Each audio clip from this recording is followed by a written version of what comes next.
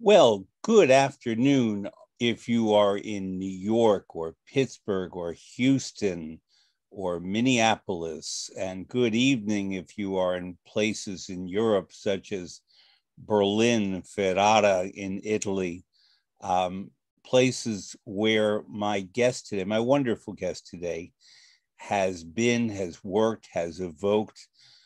Ricky Ian Gordon has covered the world, and we're going to talk about that today, the wonderful composer. But welcome to Fred Plotkin on Fridays on Adagio, the place where classical music happens.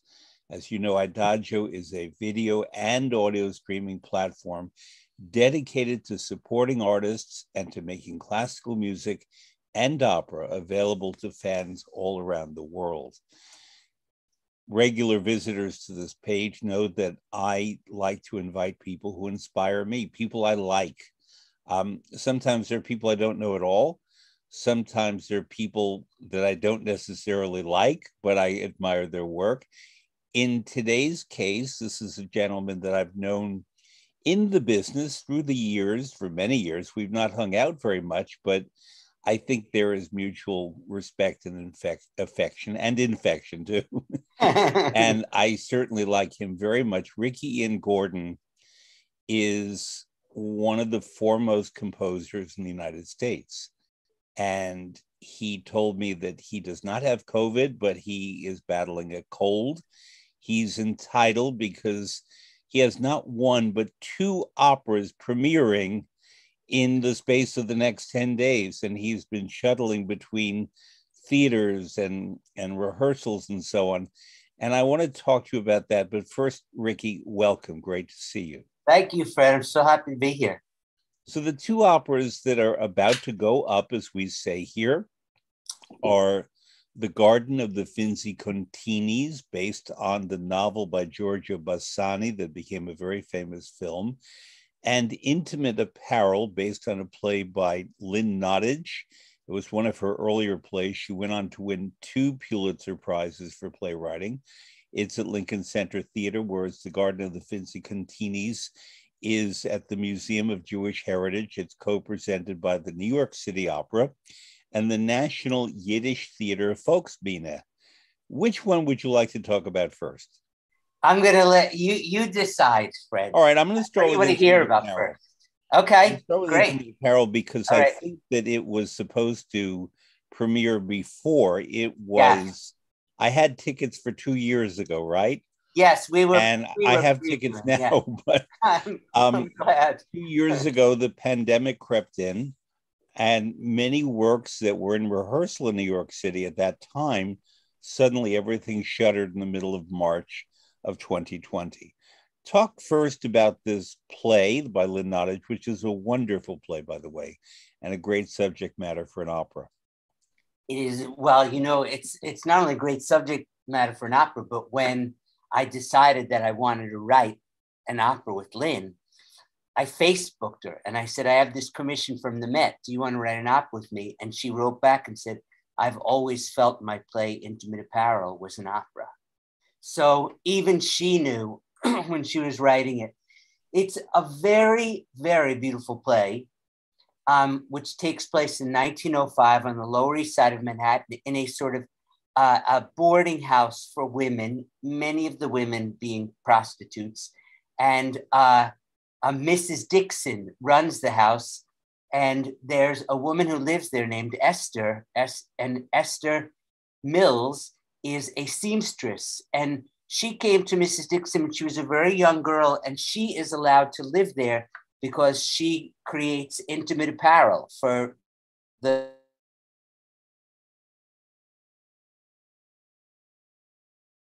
I think we've had a slight freeze in the internet. Okay, we may have to unfreeze that. We'll switch to me. All right, so I'm going to take over a bit because Ricky's internet, I think, is frozen and mine is free. Intimate Apparel, and I'm working from memory.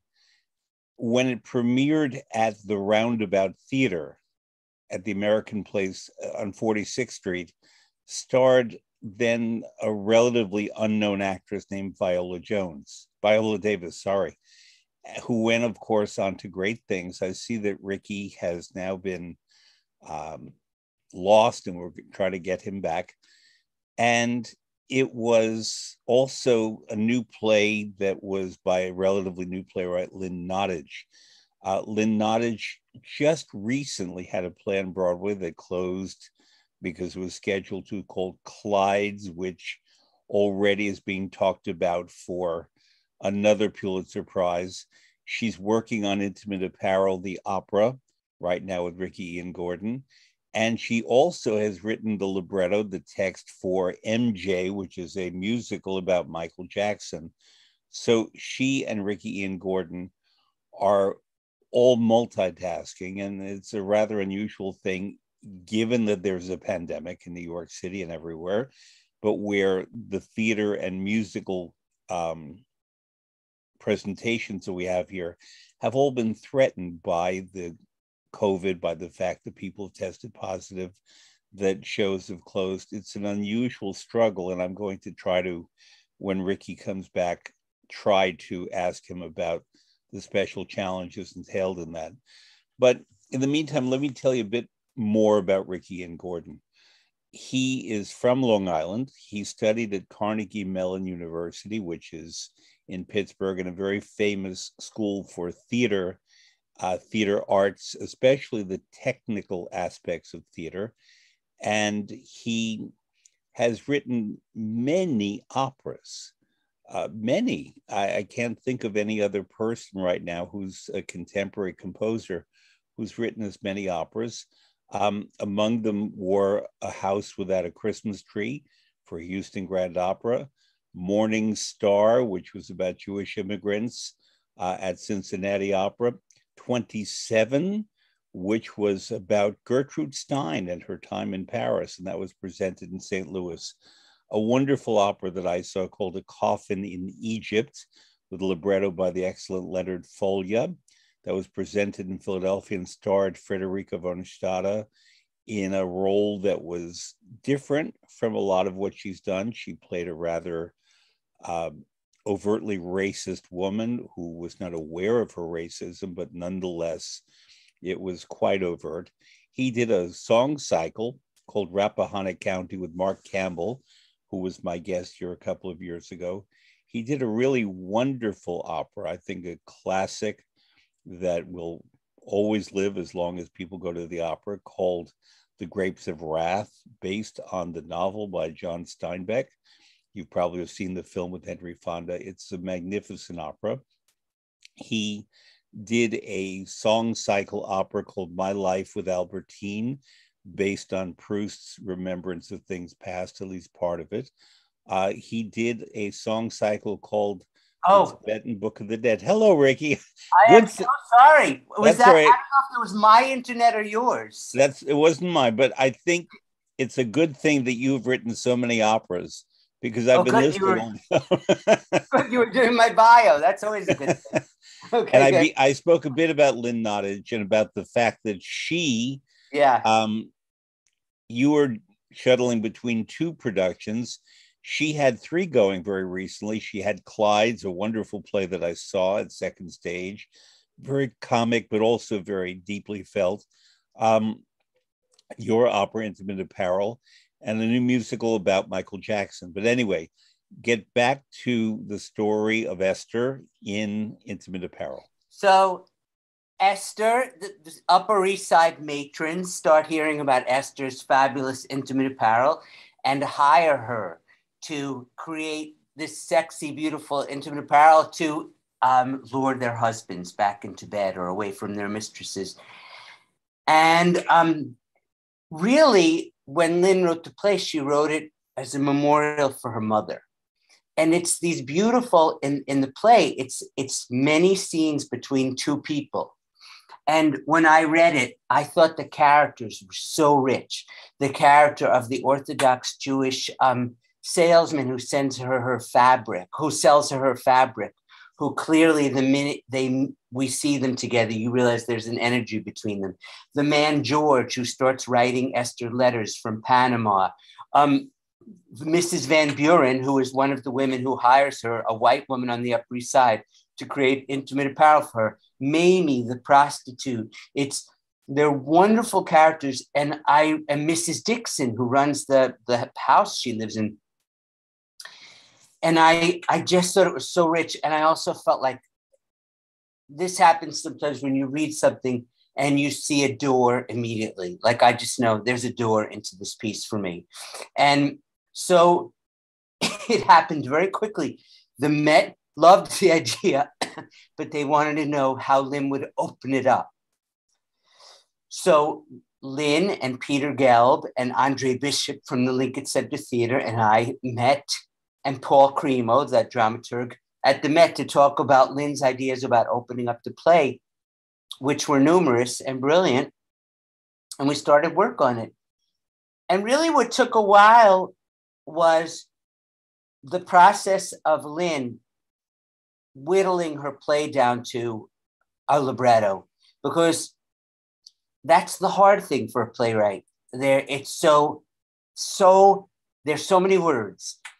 And for you to boil your play down to stock and trust that the music is going to tell a lot of the story, that was hard for her, but she was also a great sport and brought no ego to the table. So she did 3 different drafts until she got it. And when she got it, she really got it. And for me, the way I can tell when a librettist gets it is I look at the page and I'm excited to set what's there and I'm not overwhelmed. Because if you see a page full of words, all you feel is obligation. It's fear and obligation, like, oh my God, how am I going to set all these words to music? But there's a kind of spareness you see on a page where the words are very meaningful and impactful, but you see space all around them for what you're going to bring to them. Do you, as a composer with your librettist, and you've had many fine ones who are among our best right now in working in America, guide them, provide guidance? For example, I've read, and I'm sure you've read, the endless correspondence between Verdi and his librettists. I have always been fascinated about Puccini, that Puccini, for most of his operas, hired 2 librettists. One of them was more a journalist and the other was more a poet. And the journalist would get to the nub of the story and the poet would provide better language. And in each Puccini opera, the language is very particular to the characters. So La Bohème, there is a writer in La Bohème, and Rodolfo speaks in a very different way than the other characters. Right. Whereas in Tosca, they speak with a directness, a sort of a gutsiness that there's no poetry there at all. In Turandot, it has the feeling of a fable. In Suor Angelica, it really feels like a confession. And I don't mean that religious, but he so beautifully guided his librettist. And he always picked 2 so that they would fight with one another and Puccini would get the best out of both of them. He was very manipulative that way, whereas Verdi would only usually work with one, but have a very strong input. So do you, with your librettists, do any kind of guidance, or how do you work with them? I have a very particular relationship with each one of them. And you have to know that I'm not saying unlike other composers, but like me, I started words first. I was in love with poetry before anything. So I love words and I'm very particular about them. So obviously that has a lot to do with the librettists I pick. I have to love what they do first. But then I feel like if you ask the librettists I work with what I'm like to work with as a composer, I feel like it can be really useful because I have a sense of what should happen sometimes. And I feel like I can guide them because of my love for poetry and also because of my love I've been going to theater since I was a little boy, So for example, I'll give you an example or 2. Like when Michael Corey and I were writing The Grapes of Wrath, he had a moment. By the way, while you were offline, I praised to the skies. Oh, you did? Yes. What did you say? How could I miss that? Well, because you were trying to get your internet back. Just consider that I think it's fantastic opera. Go ahead. Oh, thank you this would interest you then. when Michael gave me the libretto for Act One, and I was going along and I was setting it to music, and I got to a place where Connie Rivers, Rosa Shorn's boyfriend, her erstwhile boyfriend, is singing about the Lincoln Zephyrs. He and Rosa Shorn are sitting on a highway overpass, and he's singing about the Lincoln Zephyrs. That was the whole scene. And I said to Michael, this happens at a place in Act One where it has to be the love duet. This has to be the moment when we get inside of Rosa Shorn and Connie. And it's also the only moment where we're really going to get to know Rosa Shorn. We need a window. It's like, I said, this is the 11 o'clock moment of Act One. So Michael went home. 11 o'clock moment. I know what you mean, but define it. It's like that sort of the big defining moment of the act. It's where it's like a culmination. You know what I mean? It's like where I want comes screaming. Do you know what I mean? It comes from the fact that Broadway shows used to begin at 8:30 and they would end just before 11. So the 11 o'clock moment was the great clinching event of the show, usually sung by Ethel Merman. Right. So, and I knew this had to be that moment in Act One. So Michael went home and wrote One Star. And if you know the opera, all of the yearning, in a way, of all the characters exists in that aria, One Star, when Rosa Shorn sings, sometimes when faith ain't quite enough, nights when the moon don't shine, when you can't see your nose through a maze of shadows, heaven hangs out a sign. One star, one star, one small star, that's mine. And it was so exquisitely beautiful, but the only credit I take for it is that it wouldn't have existed if I didn't say, Michael, this is what we need here. And I'm not bragging about the fact that I knew we needed that. That's what I bring to the table. With Royce Vavrek, when we did 27, at one point, Royce wrote a little thing about the wives of geniuses, which was the famous thing about Alice B. Toklas, who always sat with the wives of the geniuses while Gertrude sat with the geniuses. And he wrote a little charming thing, but he was in Canada at the time. And I called him and said, Royce, this has to be a major number. Like, this is a big thing. And then we both crafted into a number, this whole thing about the wives of geniuses, which basically Alice does to entertain Gertrude. And it happens on every opera. It's like, there are things I know, and I don't know how I know them, but I know them intuitively. I have been obsessed with opera since I was 8 years old. And there are internal instincts about this is what we need here. And I feel like I can be useful to a librettist in terms of saying this needs to go there. And then you work with people good enough to know, and they go there. You know what I mean? And also because I love words so much, sometimes I can even be useful in terms of the prosody, or in terms of, like, Lynn might give me exactly what she needs something to say, but I can shape it into exactly what the music is doing.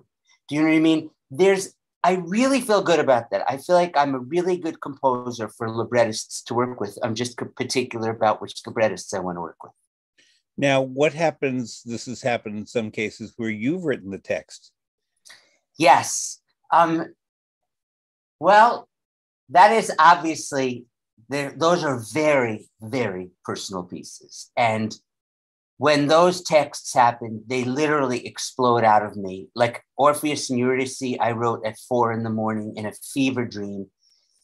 And Green Sneakers, I literally wrote sitting on my bed, staring into the closet, like practically moments after Jeffrey died.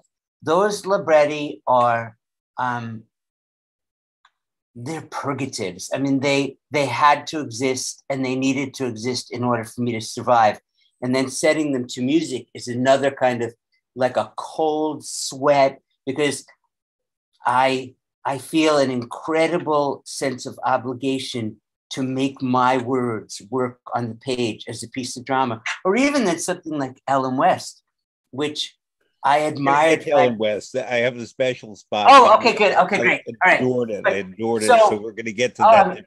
Fred, I loved it, and I was sitting in the row with you. But so the thing is, I feel. By the way, that is an obligation when you're sitting next to a composer watching his opera. I know, like, I hope he likes it because he's 3 seats away from me. But I do feel that is a whole other thing, those libretti I write. And I can't plan them. I can't plan when they're going to come. I can't plan when I'm going to write them. They are just explosions of necessity. All right. So this brings up a really important topic about creativity that I didn't necessarily plan to go to, but I'm going to. People know I'm a writer, and I've done a lot of collaborative theater stuff. I'm not a singer, but I know what you're talking about when you suddenly are overtaken by the creative, not urge, but need. And in my shower, I have a board and writing where I can write if I'm still under the water and the hot water and so on, so that it won't erase. Because sometimes the idea comes to you and you have to put it down. Yes. Maybe you too, I keep a pad near my bed and a pen, and I don't enter things in my phone, but actually handwrite it out, because the act of handwriting is a different creative process than tapping into a phone. Yes. But I remember once, years ago, I was working at Santa Fe Opera, and I was with my mom, and she'd never been to New Mexico. And I suddenly said to her, Mom, I'm sorry, you're just going to have to do something for the afternoon, because I have to sit here and there's something I have to do. And I wrote something out that I didn't think of it 5 minutes before. And it was just born there, a little inspired by Santa Fe, but not terribly much. It was actually in Taos, not Santa Fe. And if you've ever thought about this, define physically what that feels and emotionally when suddenly you're just overtaken and you have to do this thing at that moment. You know, there's this famous line that Stravinsky said, I am the vessel through which passed La Sacra, right? There is, for me, there's always a kind of shadow pressing against my back. If I have an opera that I'm going to write or that I'm writing, it always feels like a kind of pressure telling me what the next thing to do is. And unlike some composers, it doesn't give me notes, but it gives me a sense of what the next gesture is, or I just have, it's like a sense, but it always feels like a shadow pressing. With something like those libretti that suddenly say they have to be written, it's literally physical. I will break into a sweat. It's like a vasovagal attack. And the Orpheus and Eurydice, I was in bed with Jeffrey, and then it was like I was catapulted out of my sleep and went to the table.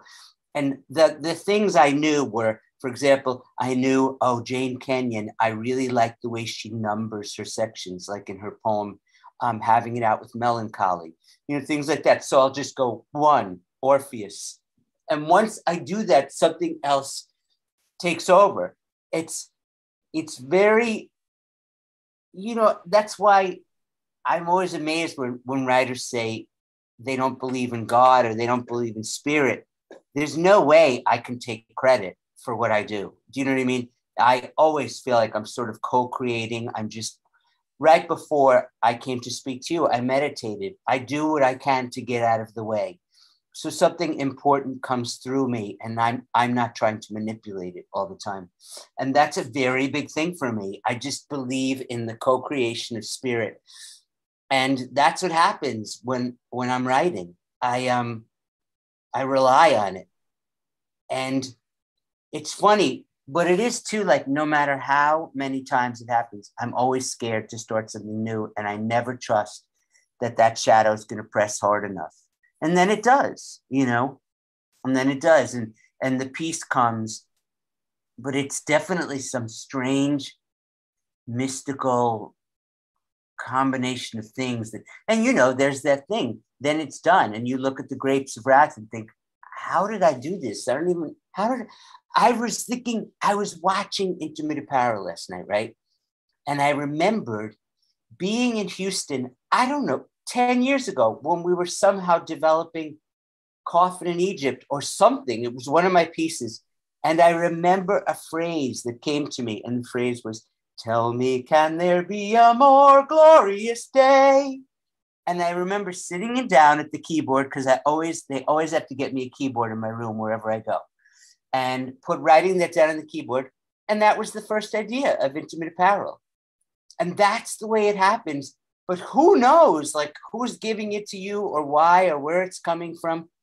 I'm grateful. I'm grateful to be the tap for that energy, because I'll tell you something, writing can be horrifying, but having written is so wonderful.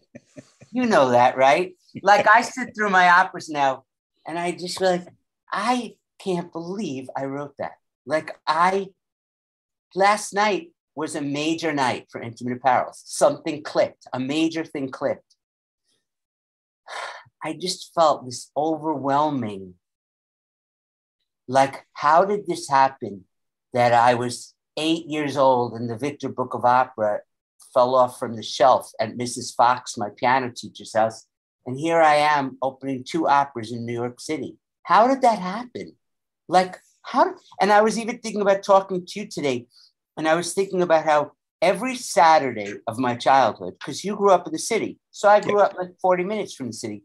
Every Saturday, I came into the city with my library card. I went to the Lincoln Center Library for the Performing Arts, and I was only interested in taking out operas that were written in the 20th century or musicals, but not like more musicals that were towards what I was interested, and art songs. Every art song by Ned Rorem, I knew every American composer, every vocal piece. I mean, I knew operas like The Wish by George Antheil, like the Dress by Leo Hoybe, or Mark Bucci. I knew operas by people. I was a huge fan of an opera called Double Trouble by Richard Mohawk.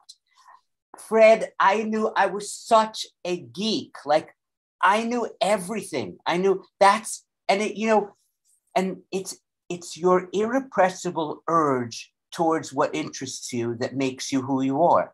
Like, nobody had to tell me, go do that. That was what I was going to do. If I had when I was about to be bar mitzvahed, and I had my training for my haftorah that day. It was 1968. And it was a huge snowstorm, like a dreadful snowstorm. And we lived in Long Island, and I had one ticket to see Roberta Peters in Lucia di Lammermoor at the Met. And baby, I was going.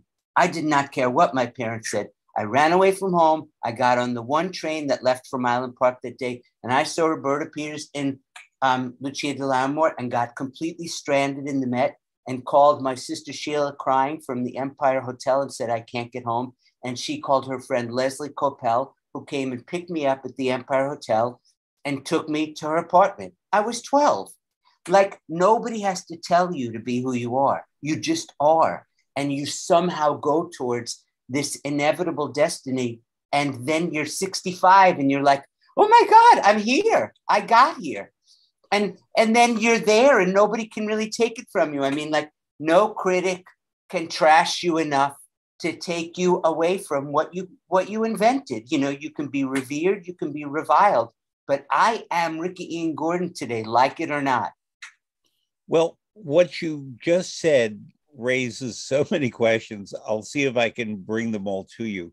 Please. But the first one is, why were you attracted to those 20th century works that you named? I mean, obviously, I was attracted to opera too, but I was attracted to different repertory than the kind you named. Not that I don't like what you named, but I was much more drawn to early 19th century Italian opera.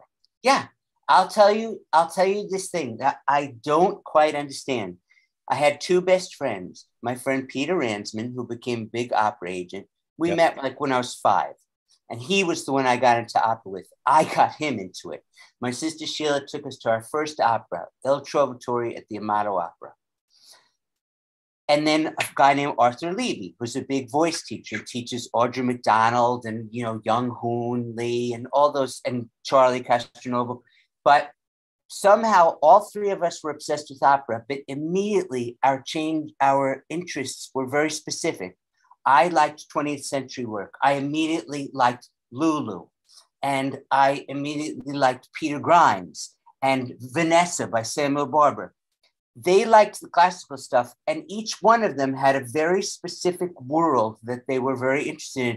And it's subjective. I don't know how to explain it.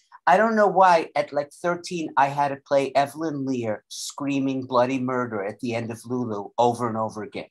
Do you know what I mean? Like, well, what not only was do that? I know what you mean, but when you were 13 and I was 13, because we're the same age, Evelyn Lear was my next door neighbor. Get out of here. I worshipped her. The address 160 West End Avenue, 12th floor.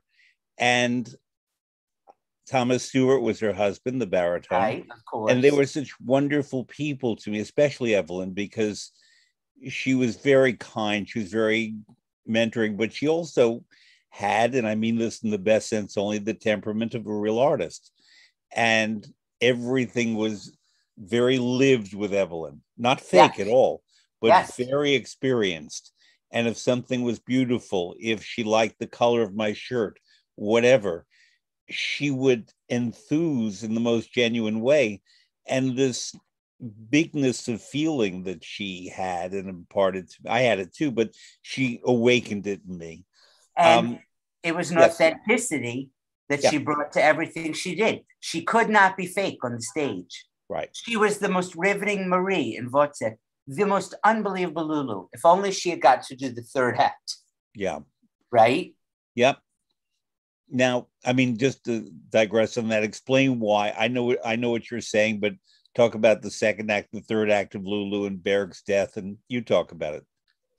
Well, it was great as a two-act opera, but then when the third act was discovered and orchestrated and brought to life, it was like you always had your favorite meal, and then suddenly someone brought out like the greatest topper to that meal, like an hour and a half more of Lulu. Lulu is my favorite creation. It is not my favorite piece of music. It is not my favorite painting. It is my favorite creation, and I don't know why. It never loses interest to me. What is it about it? Every night and find something interesting in it. I'll tell you what it's about. It's inexplicably mysterious. I cannot imagine writing. I cannot imagine being able to live with myself if I wrote it. I'd be like, don't even come near me. I am so brilliant. Like, it's so, you can do what you do and you can work every day at what you do, but there will always be these Mount Everests that you're like, how did they do that? That's Lulu for me. It fascinates me from the first note to the last note. It just and I love that feeling. Like, I love, the pieces of music I love. Like, when you asked me to send you pieces of music I love, I felt like I was writing you a love letter. Like, to say that I love this piece and this piece and this piece, it felt so intimate to give that to you. Do you know what I mean? And then I felt bad about all the things I left out, because I love music like I love having blood in my veins, or I couldn't wait to give that to you. And that's how I feel about the pieces of music I love. I mean, Peter Grimes, Death in Venice, Britain's Death in Venice. I mean, there are just so many pieces that you live and die by them. I mean, Tony Kushner and I once had the greatest conversation, and it was prompted because we were at Cafe Mozart, which used to be on my corner, 70th and Mozart. And I was really pissed off that day because I had been at Barnes and Noble, and on their big new books shelf, Fred, they didn't have Stanley Kunitz's brand new and collected poems. I was like, that is a monumental event. How could they not have that book on the shelf? And Tony and I talked about how poetry is like this art where so few people care about it. And yet one line of poetry is powerful enough to have an entire civilization rise and fall on its footsteps. And that is the power of poetry, this art that so few people even think about. I have such a great story about poetry and Barbara Cook, so you have to ask me about that later. But I'll ask you right now. Tell me the story about poetry and Barbara Cook. So one day I go over, she wants me to come over and play her some of my music. And we had become really good friends. in various anonymous programs. And I can say that because she's in heaven now. So I played her a bunch of songs. And, you know, at one point she goes, you know, I don't get poetry. I don't really like poetry. I was like, Barbara, that's like saying you don't like the Pacific Ocean. I said, poetry is so big, you couldn't even dip a ladle into an ounce of it and not come out with something you like. You just don't know you like poetry. So I said, sit down. And I recited a poem for her. I recited Marie Howe's great masterpiece, What the Living Do. She started to cry. She made her assistant come out and hear it. So I recited it again. About a month later, I get an email from my friend Jessica Molaski, the great singer, who's a dear friend, and she played my mother in a musical I wrote about my family called Sycamore Trees. No, not my mother, my oldest sister, Susan. So Jessica said, Ricky, you would not believe what happened at Barbara Cook's best friend. What was his Jerry? I think he was her manager. He died. And at his funeral, Barbara talked about me and introducing her to poetry. And she read Marie's poem, What the Living Do. Mm-hmm. That was one of the most satisfying moments of my life, Fred, to open that window for someone like Barbara Cook to say, you don't know what you're talking about. Poetry is so breadth. There's poetry for everyone. You just have to find it. And by recite, so then she started inviting me and Kevin to her dinner parties. And at her dinner parties with Frank Rich and Alex Witchell, and I'd have to like recite poems. And that was my job at the dinner party. But it's mostly, I tell that story not to name drop, but just to say that it was so satisfying to introduce her to poetry, you know, and that she so got it that she had to recite a poem to memorialize the closest person in her life. Well, what you just addressed, I'm not being facetious in what I'm about to say, so take me seriously. I have issues with the Pacific Ocean. And the reason is, I think all of us, every one of us, if he or she pays attention, has highly developed senses. And sometimes one sense is more developed than another. I coined a term that I use called pleasure activism, which is about how we live engaging our senses and what we learn from the engagement of our senses and how that forms intuition and memory and culture and so on. And if you were to put a glass in front of me with water from the Pacific Ocean and water from the Atlantic Ocean, I can tell you which one is which. And to me, the Atlantic smells much better than the Pacific. And that's just me. Because you're an Easterner. I mean, I love the topography of the Pacific, nothing wrong with that. But there's a particular slightly oily smell to the Pacific, whereas the Atlantic, and you grew up on Long Island, yes, has a briny, salty smell. It's a very different smell. I totally agree. And I'm much more at home in the North Atlantic than I am anywhere on the Pacific, although I've spent a lot of time in the Pacific.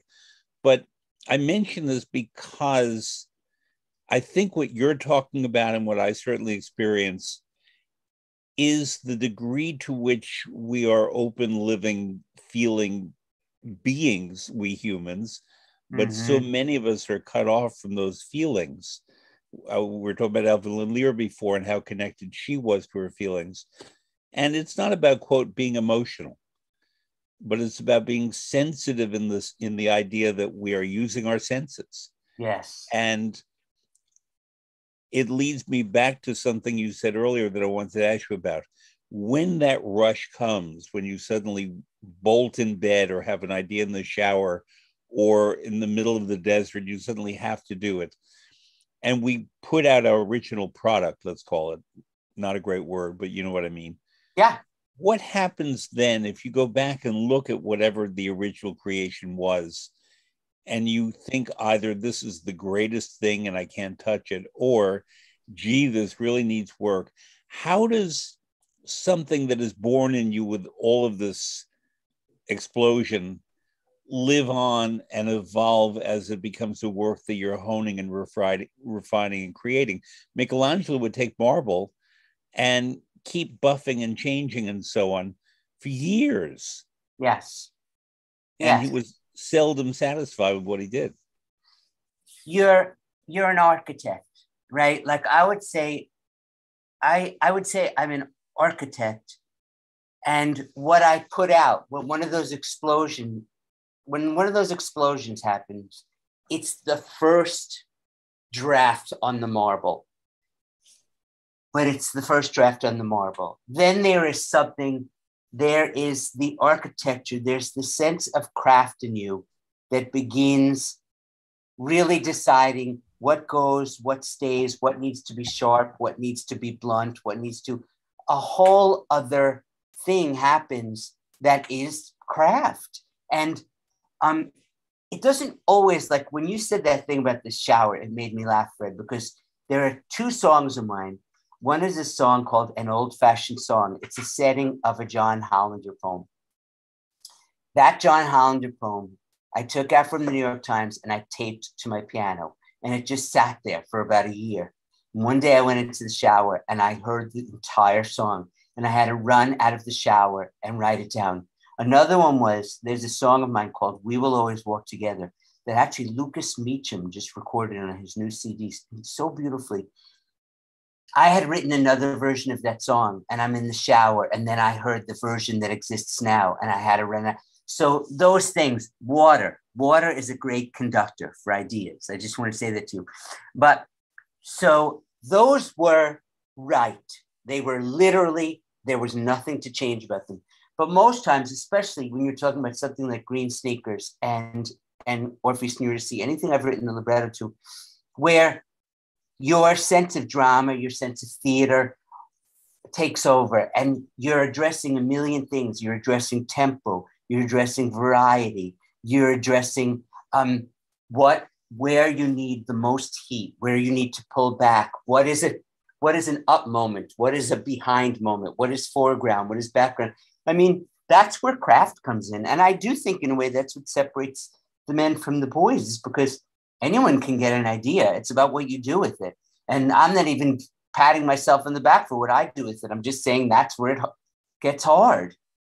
You know, how do you know when something's done? You don't always know when something's done. Like, for example, every time I watch a work, the theater is a forever drifting and morphing entity. And I can't watch a piece of mine in the theater and not think, oh, I want to change this. Just this morning, I wrote to everybody, I was like, I have one bar I need to change in Intimate Apparel. But for some reason, things like Green Sneakers, there is still something about those pieces that explode out of you that have a sense of beginning, middle, and end. With Orpheus and Eurydice, something really weird happened where we ran at Lincoln Center. We won the Obie Award. But then there was a production in a swimming pool out at Long Beach Opera did this beautiful production that Andreas Mitasek directed in a swimming pool. And I was watching it and I suddenly thought, oh my God, I never wrote the disappearance music. I didn't write music for her to disappear to. And we didn't need it at Lincoln Center. But suddenly when it was being done in places like outdoor cemeteries and swimming pools, I was like, we need music for her to disappear to. So you can't not watch these things and think, I can make that better. In 27, I watched Elizabeth Futrell cross the stage as I was watching a run through and thought, she needs something to sing as she crosses the stage. Did she play Alice? She was Alice. And yes. Stephanie Blythe was Gertrude. Was Gertrude, yes. And they were magnificent. They were. That's another thing, man. You just feel so lucky, Fred, too. Not everyone, I'm in love with singers. Singers to me are the miracle makers. I can't even believe that they can do what they do. Do you know what I mean? And so if I had to say, if you gave me the one reason I do what I do, because, you know, my mother was a singer and I was in love with my mother, just like clearly you're in love with your mother. That, I mean, get along. I say in love with, you know, I would say that she's highly important to you. We might even be talking Greek mythology. So the thing is, my mother was a singer And I fell in love with singing and the idea of singers. So I need to give singers special things to do. Like I want to give them, every time I give them a song, I want it to make them sound great. I want them to be able to bear something of themselves in my work. Like I can't wait, you know, when you see Intimate Apparel, I really feel like, of course I did it with Lynn, but we really created great roles for singers. And I feel the same way about Fusing. So again, many things. I want to shout out to my late father, who's been gone for 26 years. I'm much more like him. He was the musician. We kind of look alike. Temperamentally, we're very much alike. And people who knew him always say the degree to which I'm really like Edward Plotkin. So much so that when you see baby pictures of him, it looks like me. And I say this because, number one, I miss him, but number two, part of who we are as creative people comes from the people who inspired us. It's kind of obvious, but they change as they recede into history. Yes. And they change because the reality of their lives, he lived from 1923 to 1996, was a very specific time frame. So about Dad, who loved music and was a wonderful musician from the beginning, his favorite composers were Gershwin, Stravinsky, Debussy, Ravel, Duke Ellington, the people whose, and Puccini to some degree, the people whose music he heard when he was a small boy. Yeah. So that by that extension, you and I, being born in 1956, I don't know who we would say we were drawn to, but I know that for me, it was Haydn, it was Rossini, it was Berlioz, it was people like that, who I was not necessarily exposed to, but those were the first pieces of music that grabbed me and held me and made me want to know more. Maybe you were grabbed and held by the music of different composers when you were a very small child. Well, you know, do you know, I have a big, an article that came out a couple of months ago for it. I wrote like this 8,000 word piece on Joni Mitchell. Because I had three older sisters, and my oldest sister was a very well-known journalist and wrote about music. I was really into the composers I loved growing up. First of all, my first gift from my uncle Sid was the score of Porgy and Bess. He worked on the subways. He found the score. He gave it to me. And soon after that, he got an eye disease where he was seeing double and he was hit by a subway and he was killed. So like Sid left with Porgy and Bess. I loved Porgy and Bess, but I loved Joni Mitchell, the Beatles, Neil Young, the Rolling Stones, the Doors. I liked all of that, and I liked it as much as I liked Das Rheingold and Lulu and Double Trouble and, you know, Menotti. And I never had something that said serious music, not serious music. It was all music to me. I think Leonard Bernstein said when he said, there's only two kinds of music, good music and bad music. The only thing I would change, what? My dad told me, because he quoted that, but it was not Bernstein, it was Duke Ellington. The Duke Ellington always said there are two types of music, good music and the other kind. Well, here's the thing, but how do you know? It's subjective. Yeah. I loved the music I loved. So I think it was all great music. Some people don't, you know what I mean? It's so subjective, and that's what's great about it too. You know, Stephen Sondheim, when he came along, I mean, he changed the rules. And, you know, this is in this article in the Times today. I said this, but. By the way, I'm told, I haven't seen it yet, but I'm told that there's a profile of Ricky in today's New York Times. I've not yet read it. So everyone go to NewYorkTimes.com and read it. It has good pictures. But the thing is, a lot of us thought Stephen Sondheim was an open door into what a lot of us wanted to do. But he wasn't. He was an aberration. And the door was big enough for him to walk through, not anybody else. So we have all had to make our own ways. And the way I made my way was that I thought I was going to make it in the musical theater. But I had, when I wrote My Life with Albertine and thought, this is what I want to do in the musical theater. And we had very strange and in some ways not very wonderful critical reception. And I thought, I need to get out of the musical theater, because if I can't do what I need to do here, then I don't want to be in it. And that's when I started writing opera and really taking off, because in opera, I can do what I do, you know? But yeah, that's Stephen Sondheim. These people come along and they carve another hole in you, you know? They carve another space in you to interpret the world differently. So you were talking about singers who inspire you and you love, and I feel that 100%. Do you ever compose a song cycle or an opera with a specific singer in mind? Oh my And does gosh. she or he become the inspiration, even if you don't work with that person? I, when I'm writing, often envision someone, but ultimately that may not be the person who does it. But I envision it as a way in to form the character, form the issues, and then it goes where it goes. I mean, that it happens so often, but like two big examples are, for example, when Audra McDonald came along.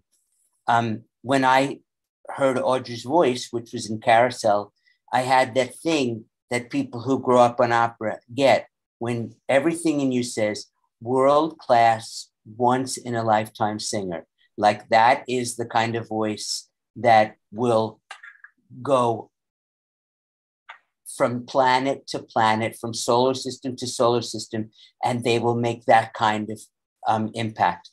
And immediately, Audra had found out about me from Arthur Levy and from Harolyn Blackwell's CD Genius Child. And Audra started singing my music. And for a while, she was the only singer I could write for. She was the voice in my head for a little while. Lorraine Hunt was a friend of mine. Really good example. When Jeffrey died, my partner died from AIDS in 1996. And really, my world fell apart. Like, that is all there is to say about it. He was the grand finale to a prolonged period of grief that was so catastrophic for me that I just fell apart. And one element of my healing was one day I started writing a song cycle called Late Afternoon. It was Ned Rorem had commissioned a few of us composers to write cycles for the West Side Y, the 92nd Street Y, and he would present us. And the way I healed writing that cycle was I heard Lorraine in my head singing it. And she was supposed to premiere it. But one night I went to see Mozart, Sesto, Clemenza di Tito, and Lorraine was in it. And I went backstage and she called me into her dressing room and said, literally, she said, my breasts are filled with lumps. Yeah.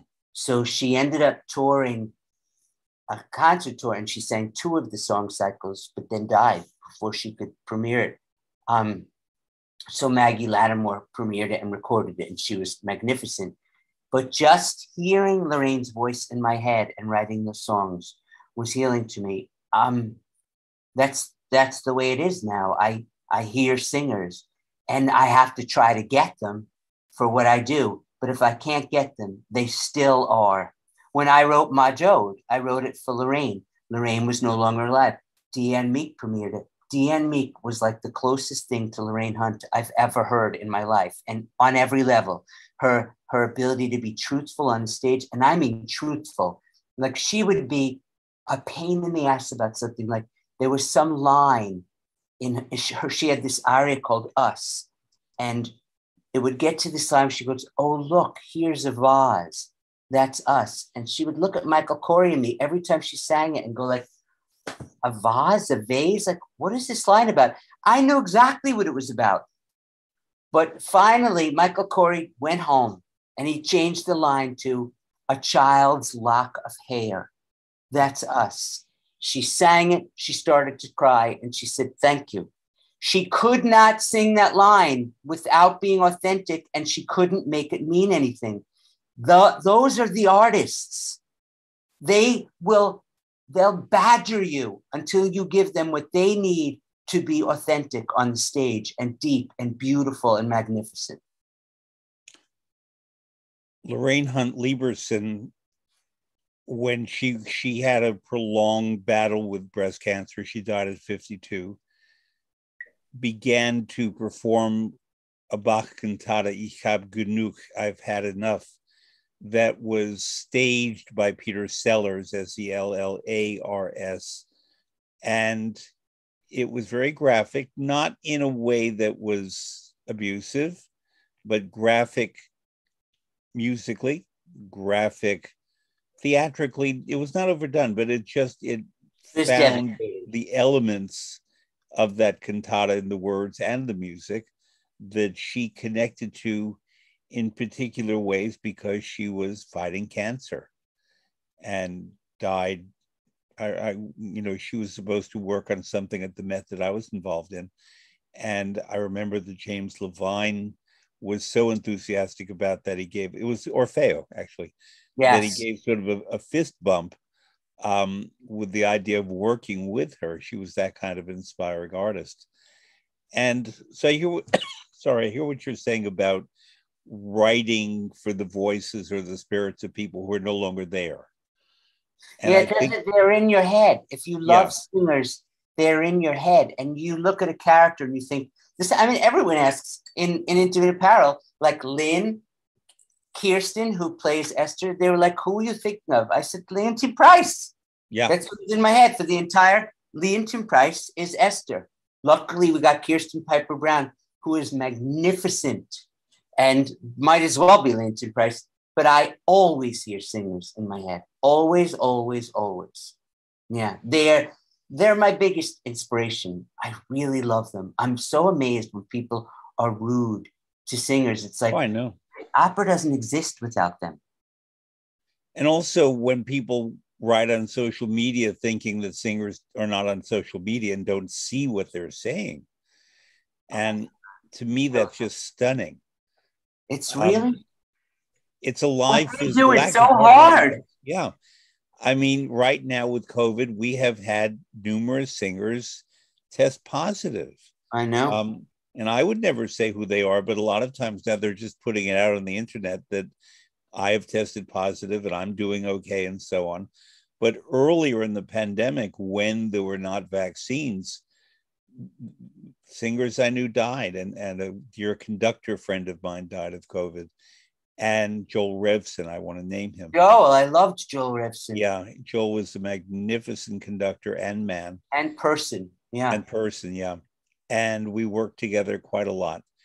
But there was a tenor, I'm not going to name him because he was not public about it, who nearly died. And, may have long COVID and so on. The physical act of being out there singing is a challenge in normal times, but now with this, it's something greater. Ricky, typically in these conversations, I don't talk to my guests too much about COVID, but given that you are rehearsing and about to present 2 operas, which is, Wagner and Verdi didn't do that.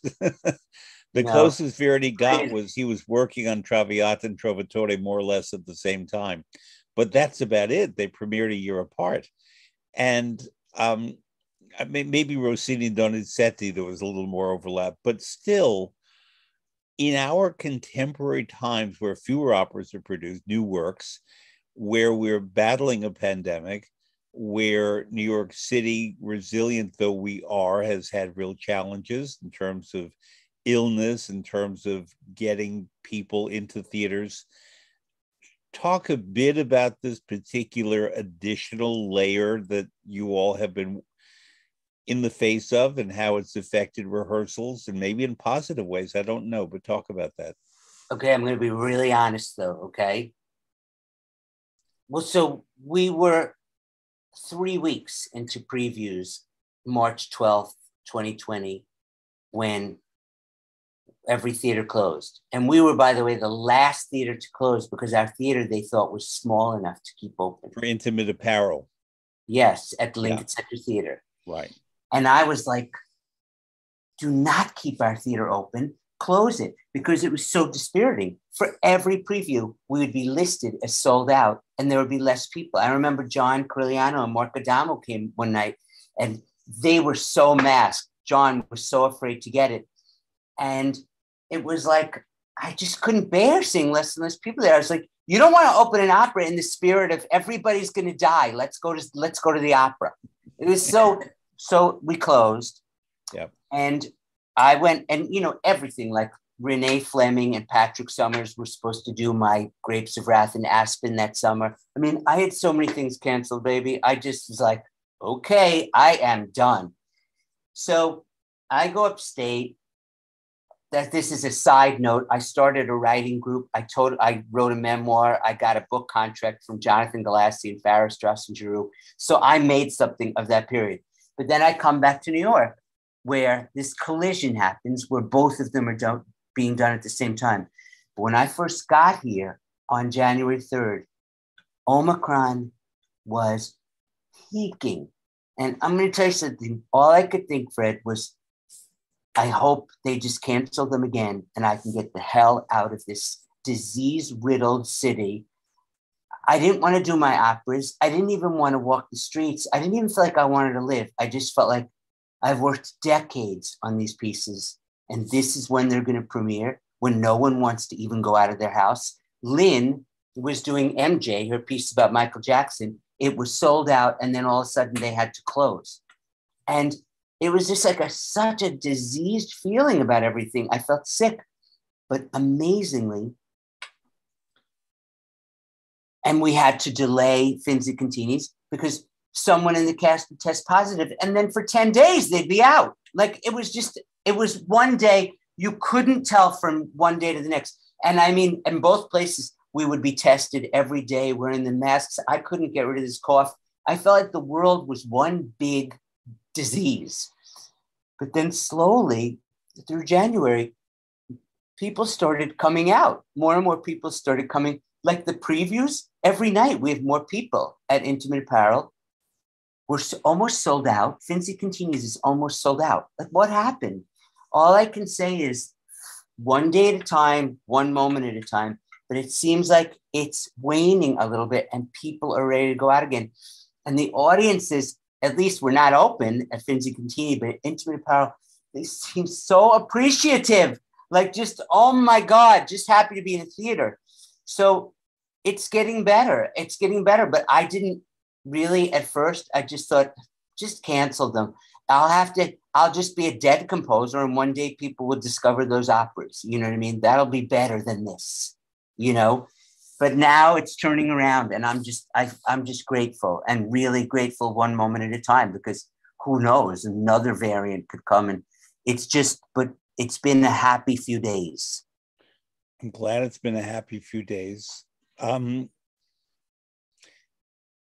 want to ask you a delicate question, and if you don't want to answer, I fully understand it. You could just say next, okay? Yeah.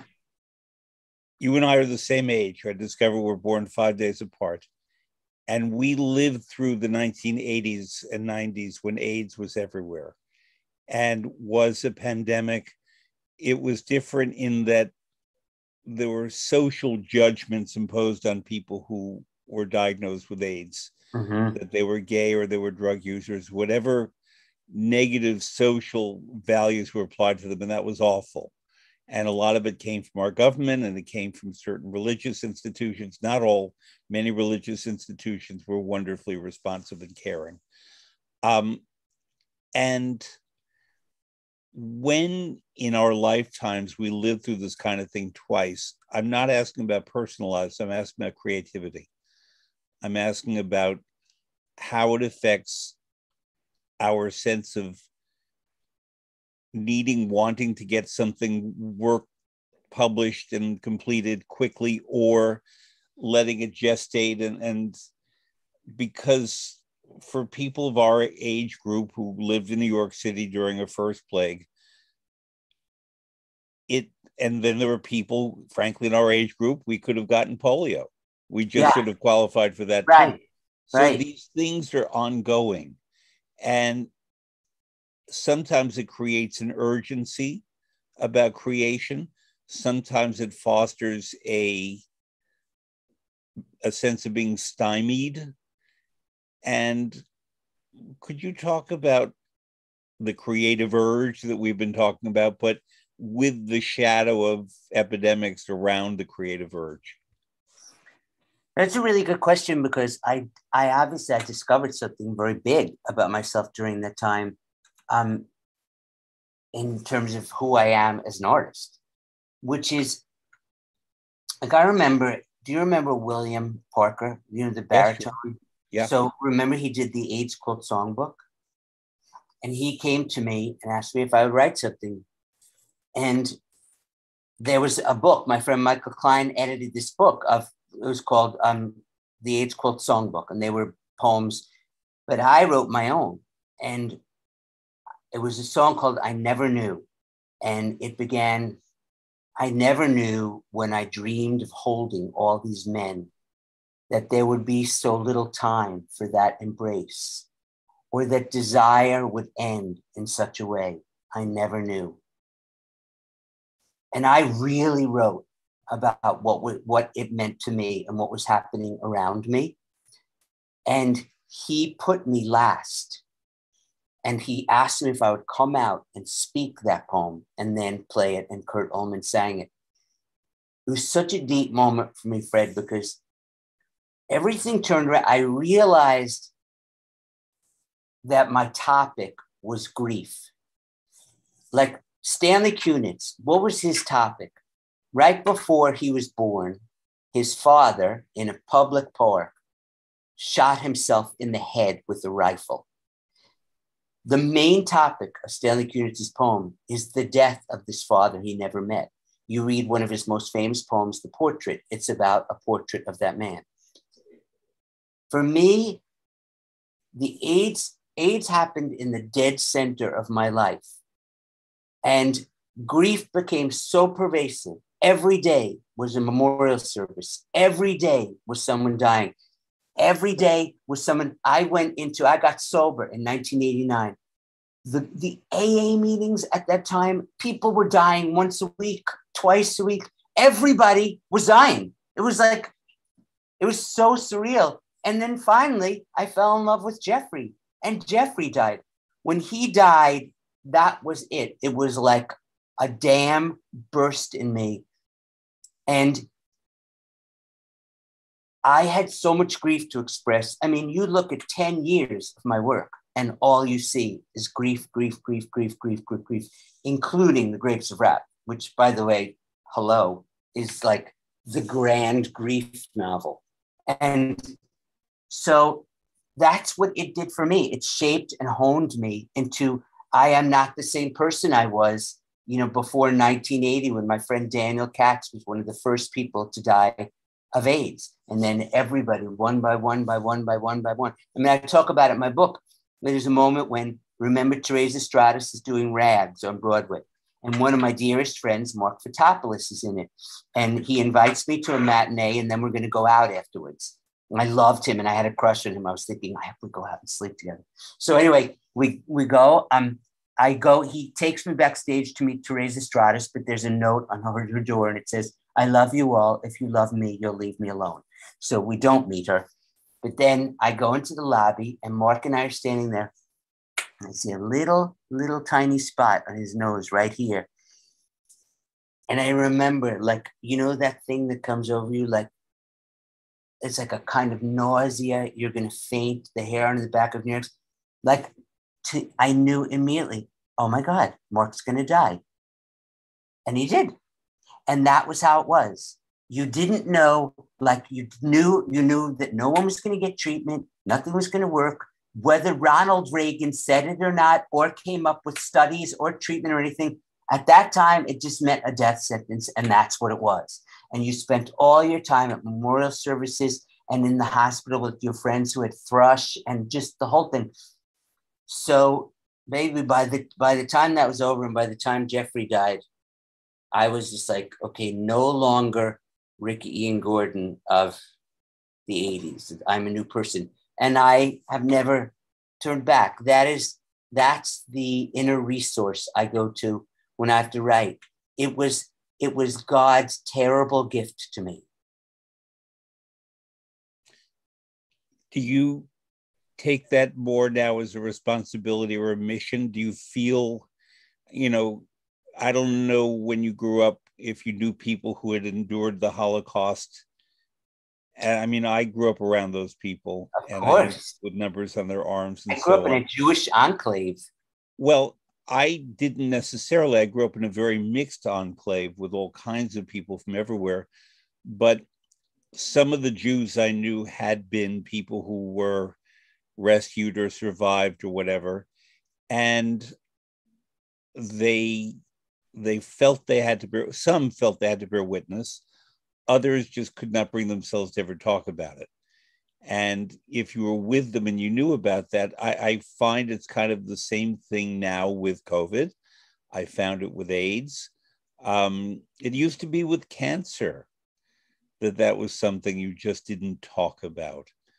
And but nonetheless, it fell to artists to understand it and express it, maybe not as literal representation, but as the emotional component of what those things meant to the people involved.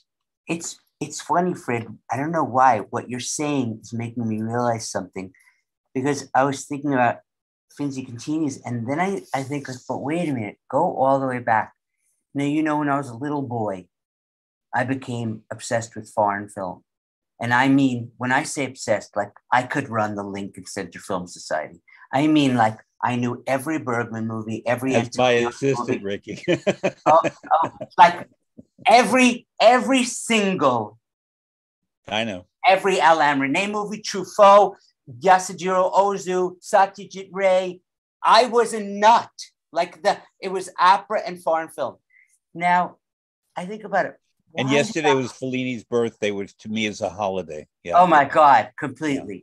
Right? Yep. And I was thinking, why was I always obsessed with such sort of dark? And I think it might be because of the tribe I came from. Like it was just inherent in them. I mean, my grandmother escaped Poland on the day her town was wiped off the map. She talked about women's breasts being cut off, like out in the street. It was so morbid and upsetting to hear about and constant. And I think that is just in me. And I suppose I've always, I said this, it's in the Times today, but I want to say this. Creating for me, I always just wanted to make things that were as resonant and as harrowing and as unsettling as foreign movies. I wanted my operas, my musicals to feel like foreign films. I think that's why the failure of My Life with Albertine was so devastating to me, because to me, it felt like my Truffaut movie on stage. You know what I mean? Mm-hmm. It really had, I was 100% proud of it. I thought me and Richard Nelson had created a thing of beauty. And when people didn't get it, I was just like, then I don't want to be in the theater. Fuck you. You know, I just was like, then I don't belong here. But yeah, I think that I've always been that person. And yes, we have Holocaust in our veins. I mean, it's everywhere. It's like my relatives, Russia, Poland, Romania, and nothing but despair. And some dancing on plates. But I was about to say, and humor is the other side of that. And it's fascinating how humor is a corrective. It's, you know, sometimes a very morbid corrective.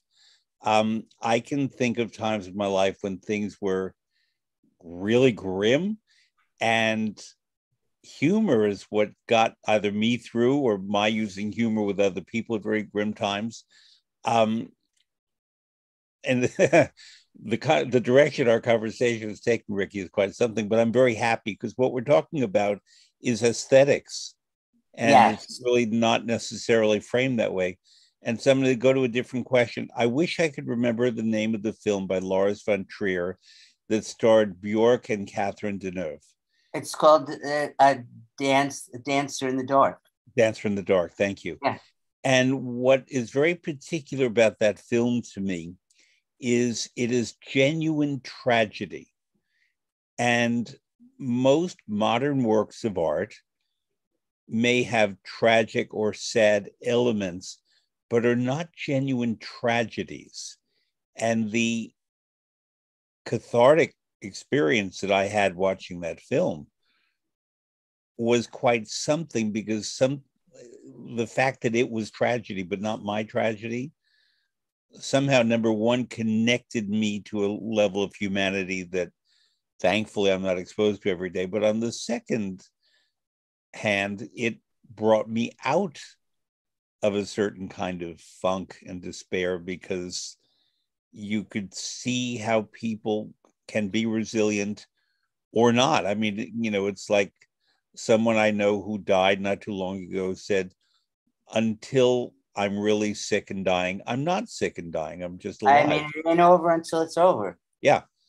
And, I remember thinking of Pope John Paul II, not necessarily one of my heroes, but remarkable in his way, because he opposed end-of-life choice and believed that suffering, visible suffering, was part of life. And I respect that about him and the choice that he made. I would just argue with him, if he wanted to, that he made his choice, but other people should be entitled to their choices.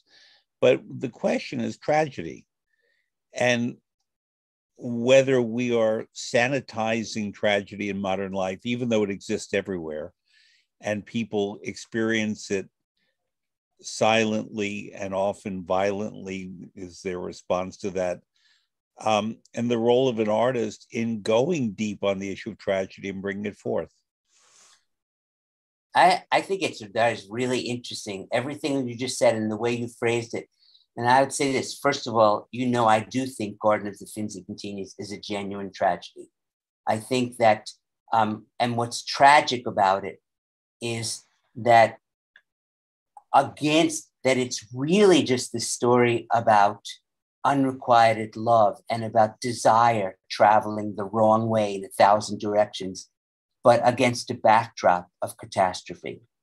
And that makes the human element so sad, because no matter what happens, whether this person gets who they want or that person gets who they want, they're all going to die anyway, and they're going to die horrible deaths.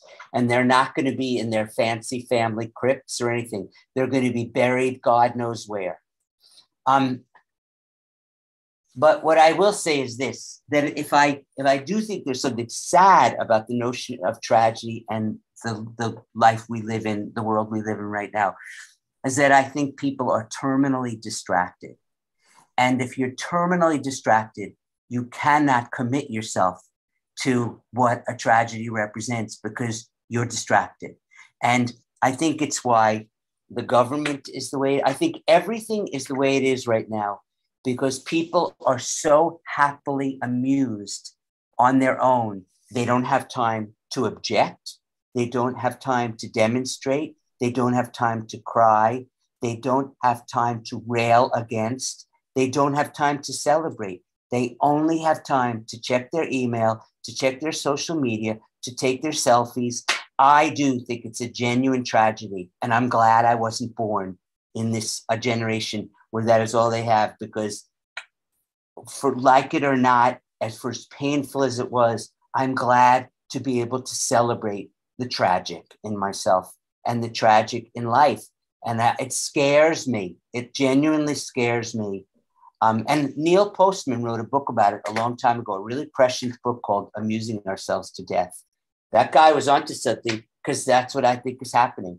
I think the reason you don't see millions and millions of Democrats out in the street protesting the fact that we are entering an autocracy is because they don't have to. They're busy. They're busy reading their email. That's how I feel about it. But also the sense of protest often comes with people posting something online that they want to vent about, rather than actually doing something about it. Which is not doing anything.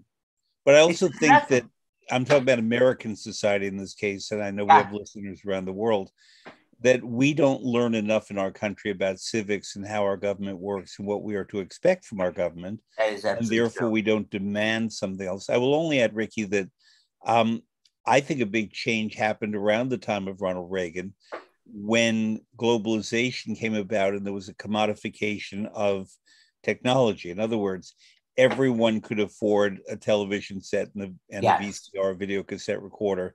So suddenly they were, in effect, tamed. They were kept in by watching a screen. Yes. I, for one, am not a big I love cinema, yes, but I don't watch operas on screen. I don't watch concerts on screen. I don't Oh, I watch, hate them. Yeah. Yeah. because those are live events. But Yes. cinema is made for the screen, and therefore it's a different thing. Yeah. Ricky, let's go to the Garden of the Finzi Continis. Okay. You use the English language title. The book was by Giorgio Bassani, Il Giardino dei Finzi Contini. Right. And Not the I S. knew Giorgio Bassani. I studied with Giorgio Get Bassani out of here. because I studied at the University of Bologna, and he was from Ferrara. And he lived in Rome a lot, but he had a long death of Alzheimer's. But I studied with him because here was this man who wrote a very famous novel that became a very famous film. But it was really one of the first times that anti-Semitism in Italy was addressed in art. Yes. And he was right out there about that. But it was also about the self-delusion of the wealthy, protected characters, the Finzi Contini family, Micole, the beautiful young woman. They lived a certain kind of, and this is not a negative term, bourgeois lifestyle in Ferrara, which is a very beautiful city. I Beautiful. lived in Bologna, a half hour from Ferrara, Right. and went to Ferrara a lot because Ferrara was one of the centers of the Italian resistance. And there's a great museum of there. There's also a museum of the Risorgimento, the movement that formed the unification of Italy in the 19th century. And Bassani was a piece of work, as we say in English. He was kind of a tough character, not in a bad way, but he was molto schietto, as the Italians say. He just was very serious and frank and candid, and was not about manners and bella figura. Not to say he was rude, but he was just essential, I think is the right He word to sounds use. like when I read about him, he sounds like the Billy Goat Gruff. Yes, exactly. Yeah. And as he got older, he became more impatient because I think he felt, number one, his time was slipping. I don't think he had a foreshadowing of his Alzheimer's, which was very profound in his case. But I also think that he felt that the message of his writing had been forgotten. Wow. Even though it's a very popular book and later a film, because I think he felt that it can happen again.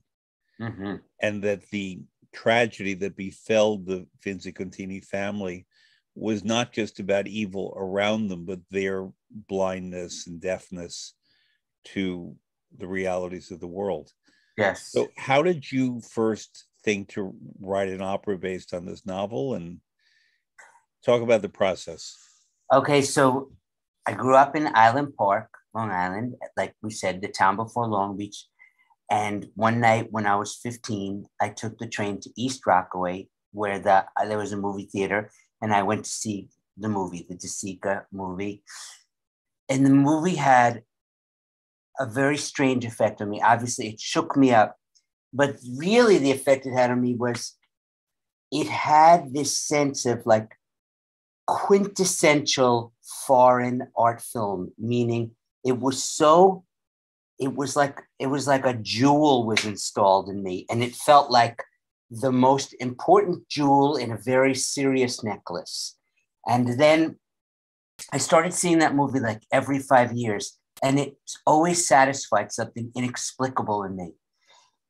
And then what happened was Michael Corey and I, after we did Grapes of Wrath, Minnesota Opera wanted us to do our next project for them. Grapes of Wrath was very successful for them, and it enabled their New Works program, and they wanted us to do something else.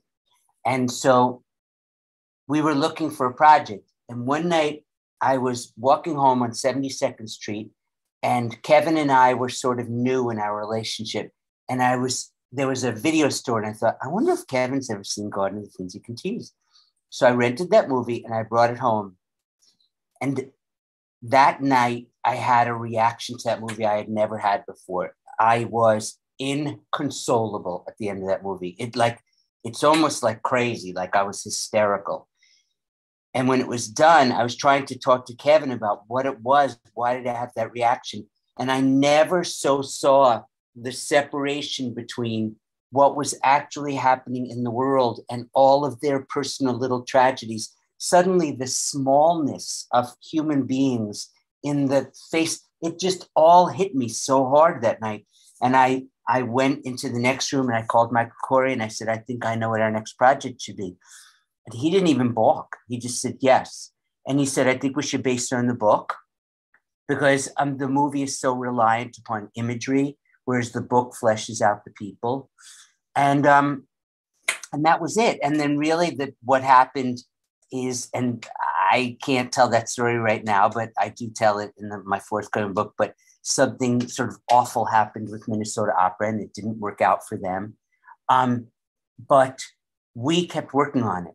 Literally for years, we kept working on this opera and with no idea where it would be. Like I went to Chicago to show it to Anthony Freud. I showed it to every intendant in this country. And it just wasn't meant to be until one day, Michael was talking to Michael Capasso after City Opera had done a piece of his called Hopper's Wife. And he said, you know, Ricky and I have this opera of Garden of the Things He Continues. Michael Capasso screamed. The Yiddish theater was supposed to be involved in their next commission. They came over and heard it. As soon as everyone heard it, they were like, we're doing this opera. And that was it. That was just, and it felt like the right moment, the right time, the right people. And that has been how it has sort of unfolded. And I'm in touch with like Portia Priebus, who was Bassani's mistress. And like the whole Bassani world came into my world because of this setting. So it all feels very Bashert. Do you know what I mean? And Bashert being Italian for meant to be. Yeah, exactly. My mother's first language was Yiddish, by the way, Fred. But so yeah, so that, and it's another one of those weird feelings of like, wow, I'm 15. I go to East Rockaway. I see the movie Garden of the Things That Continues, and it's 2022, and my opera of it is about to premiere. We are so, the forces that surround us and that control us are so much bigger than we are. Do you know what I mean? Like sometimes I literally feel like a marionette, Fred. Like I am not pulling the strings. I'm pulling the strings, and you know, when you said about how you're more like your father than your mother, I'm like both of my parents. My mother was incredibly gregarious. I have that. But my father was incredibly disciplined. My mother would never sit down and write full-length operas. I have my father's discipline and his work ethic, and I'm grateful for that. So I'm like both of them. But definitely this thing of writing operas, it's big, it's hard. It's not for the faint of heart. It takes years. It takes years to get an opera right. So, but yeah, that's what, I don't even know, like, what was I just addressing? I feel like I was indirectly addressing. Well, we're talking about how something lives and germinates in you, in this case, Garden of the Things He Continues. Yes. I have to get used to saying it plural, Things He Continues. No, I like that you say it the way the Italians say it. But actually, I had a question for you about intimate apparel. I forgot to ask, and I want to go back to that, and then we'll go back to the garden. Intimate apparel, I understand, is being performed with two pianos. Mm-hmm. Is that how it was composed, or is this something new? I compose on two grand staffs. So, like I always, in a way, I'm always writing on two piano staffs, and then there's always extra staffs. Like there'll be a staff for double bass. There'll be a staff for strings. There'll be a staff for reeds, very often a staff for brass, so that I'm always mock orchestrating as I go along. For one thing, because a lot of the ways that people hear my work is right now I'm sitting at my computer talking to you. When Peter Gelb and Andre Bishop heard Intimate Apparel, they sat on a piano bench right here facing my computer, and my finale program played them the music to Intimate Apparel scrolling by as I sang along. So that's how I write. So these mock orchestrations help people to hear, in a way, what my work is going to sound like when it's finished. So consequently, I'm always writing 2 piano scores. And I'm a pianist, so my work is very pianistic. When we decided to do the Lincoln Center Theater rather than the Met, which is Rudolph Bing's fantasy of the mini Met, right? Because it's a Met commission and we're doing it at Lincoln Center Theater. I knew it would work better on 2 pianos and that I could make it really rich. For one thing, because even if it was a chamber orchestration, there'd be no place to put them. So you'd have to put them elsewhere and have them piped in. Because of the period, we're talking about a rooming house where there's salons all the time and there's always a piano playing. The idea of orchestrating for 2 pianos, everything about it felt right for the milieu. And then Michael Yergin built this incredible set where these 2 10-foot grand pianos are floated above the stage. So the whole thing is so perfect and it sounds great in there. And when you come into that theater, you're basically seeing a big grand opera with these gigantic pianos playing, and for like 300-seat theater. It's so thrilling to me. So yeah, that was exigency. Now St. Louis wants to premiere the version where it's orchestrated, and I really look forward to orchestrating it. And in particular, I would orchestrate it like a piano concerto because I would not get rid of one of the pianos.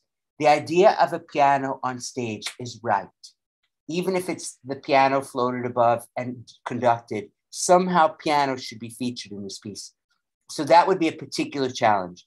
Finzi Contini's we orchestrated for 15 pieces, partly because of budget and because of the exigencies, but also because when you orchestrate for 15, it'll be easy to expand. And we already are like booked into how, like there are houses in Italy interested. I think Genoa Opera wants to do it next year. So all I have to do is expand it in very simple ways and we will have the orchestration. So will you be going to Genoa? Yeah, I'm going to go wherever it goes. Okay, so I mean, Genoa is one of the cities I know best. I love Genoa. I will How give do you know it? Yeah. I wrote a whole book about it. You did? Yeah. Recipes from Paradise. Life and Food on the Italian Riviera. I think it's my best food book, actually. Yeah. And Wagner said that after seeing Genoa, London and Paris were dull. Genoa is a wonderful city. I only know it from, I was conducting in Monte Carlo for 2 months one summer, and we would take the train to Genoa. And I loved it. I fell in love with that city, but I didn't spend that much time there. You would clearly have. That's the region of Italy where I live when I'm there. Wow. Fred, which has not been for 2 years, but. So you'll come see it in Genoa because you can't see it now, right? You could see it in Genoa. I know. But anyway, that theater, by the way, just so you know, the Carlo Felice has one of the largest stages in Europe because the opera house was bombed during World War II, and they used a cinema in Genoa called the Teatro Grattacielo, which means the skyscraper theater. And we have a company in New York called the Teatro Grattacielo, named for the one in Genoa, that does mostly Verismo operas. But until 1992, the Teatro Grattacielo was where opera was done in Genoa. They rebuilt the Carlo Felice to have a stage the size of the recently opened Garnier in Paris and the Met and so on. So the production, and the Velki in Warsaw, so that the productions could be shared with those big theaters. So the theater itself is sort of institutional looking. It's not Italy's prettiest theater because it had been destroyed. But in terms of the stage, it's rather extraordinary. Can I ask you a question? Does it have a good acoustic? Are good. Not Italy's best, but they're very good. That's not a problem. Okay. But it's a broad pit. This funny. I confusion is imagined kind one of of those big. little jewel box like La Fenice. This is But not not one at of those. all. No, this is well, the house itself is not that big, but the stage is huge. Wow. And I Okay. say that Really good because to know. productions have to be at a certain scale, or you really have to make an enclosure to get the sound out of it. Oh, It's a smaller opera, like it's as absolutely. yeah. Yeah. But I'm switching gears yet again. That's I okay. want to talk to you about your opera Ellen West, Mm, which was please done. I do. saw it. I believe it was done elsewhere before it came to the Saratoga. right. I saw it at Right. the Prototype Festival in Brooklyn.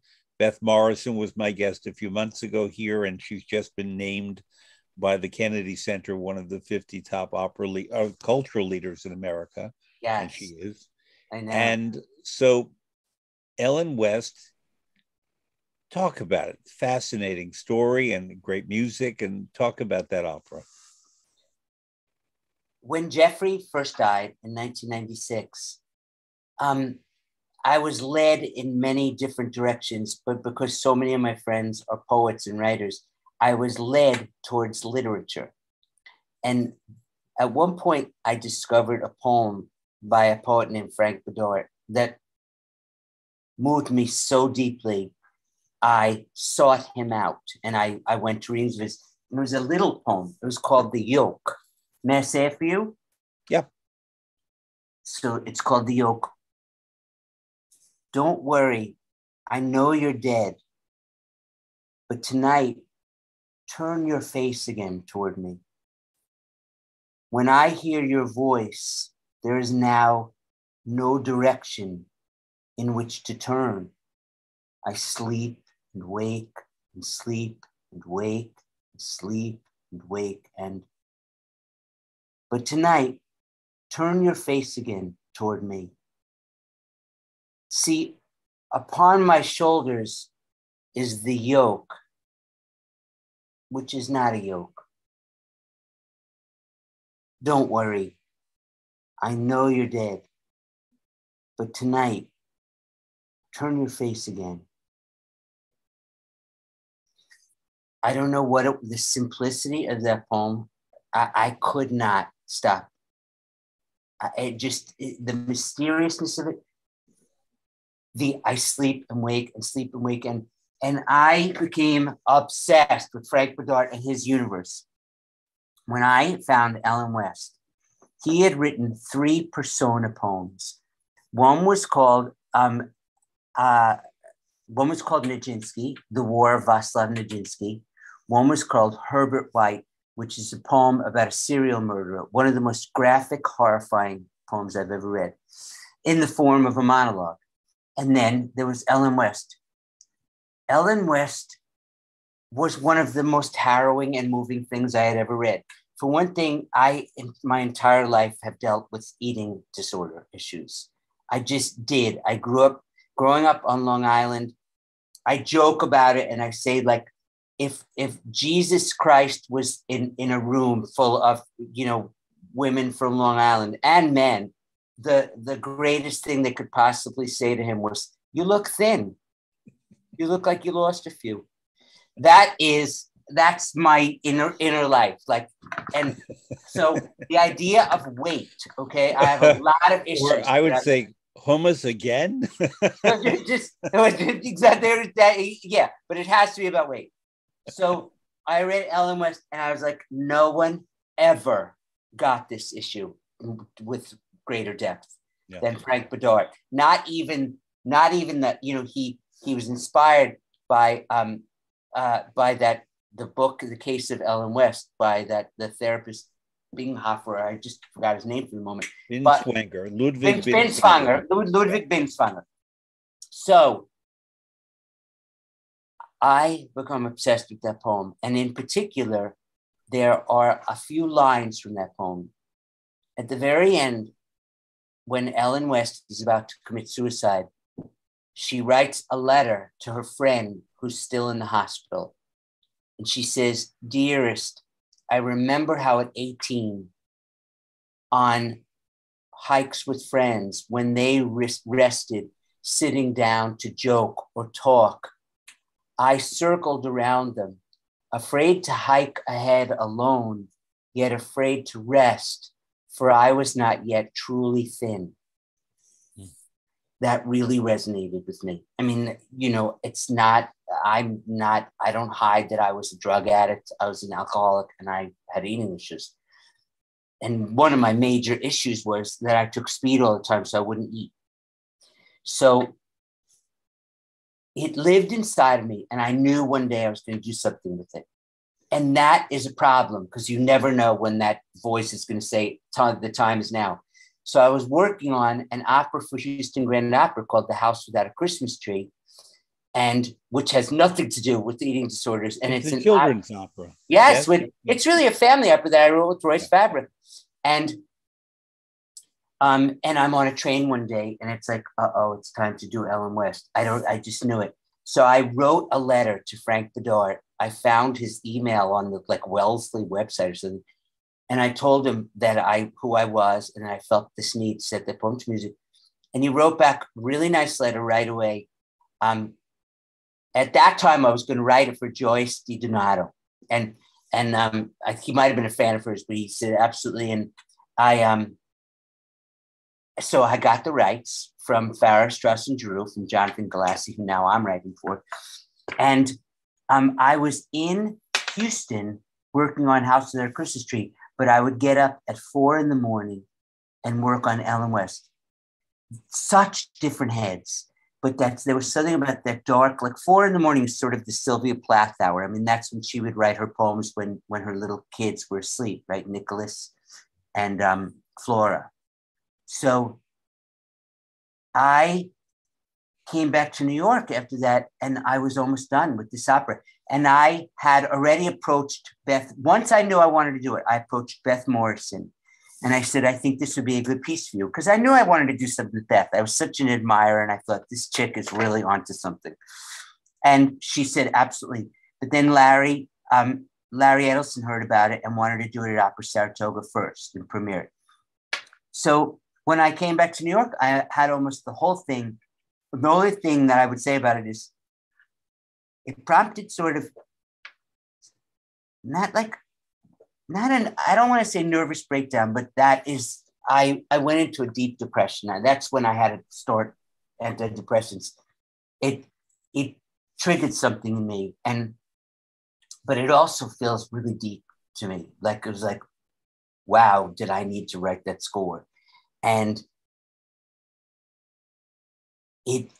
everything about it, like Fred, when you said about my relationship with writers, I mean, Frank was a writer that I admired like he was Socrates, okay? And meanwhile, I knew when I was done setting it to music, I knew I have a classical tragedy on my hands and I need a prologue and I need an epilogue. And I literally had the balls to write to him and say, I think I need this. And at first I took the yoke and I made the yoke the prologue. And he said, no, don't do that. It doesn't belong there. I'll write you something. And that's when he wrote that brilliant epilogue where Nathan Gunn, is this sort of doctor, and Keith Fares in Saratoga. And then he already had that beautiful poem, Him, that was in his New and Collected that won the Pulitzer. And I was on jury duty one day, and Frank calls me in jury duty and says, Him is the epilogue. And so it was a real collaboration. He wrote for me. I'm really proud of that. And I couldn't believe that I got him to do that. So that's the story of Ellen West. And it was a really big deal. When we were rehearsing it, it was hard for Jennifer Zetland playing that role. That's why we had a woman conductor, Lydia Yankovskaya, and Emma Griffin directing. There was a lot of hand-holding because the content was really difficult. And I feel like what we came up with, Fred, I'm just going to say it was uncommonly beautiful and original. I was really proud of that piece. I was really proud of it. Yeah. I was, and I'm glad you saw it. And it looked, I remember I passed you to go take a curtain call and you just touched me lightly. And it was so, I will always remember it because it was so gentle and loving at the same time.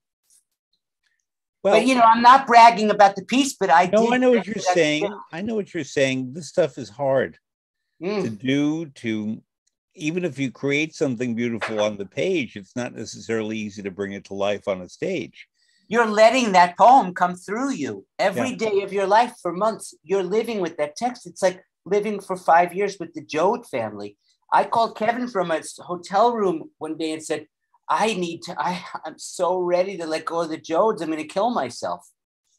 It's a big thing letting those stories come through you. I know that. You mentioned something about 45 minutes ago that I grabbed that I've been saving. We're talking about rock and roll, actually.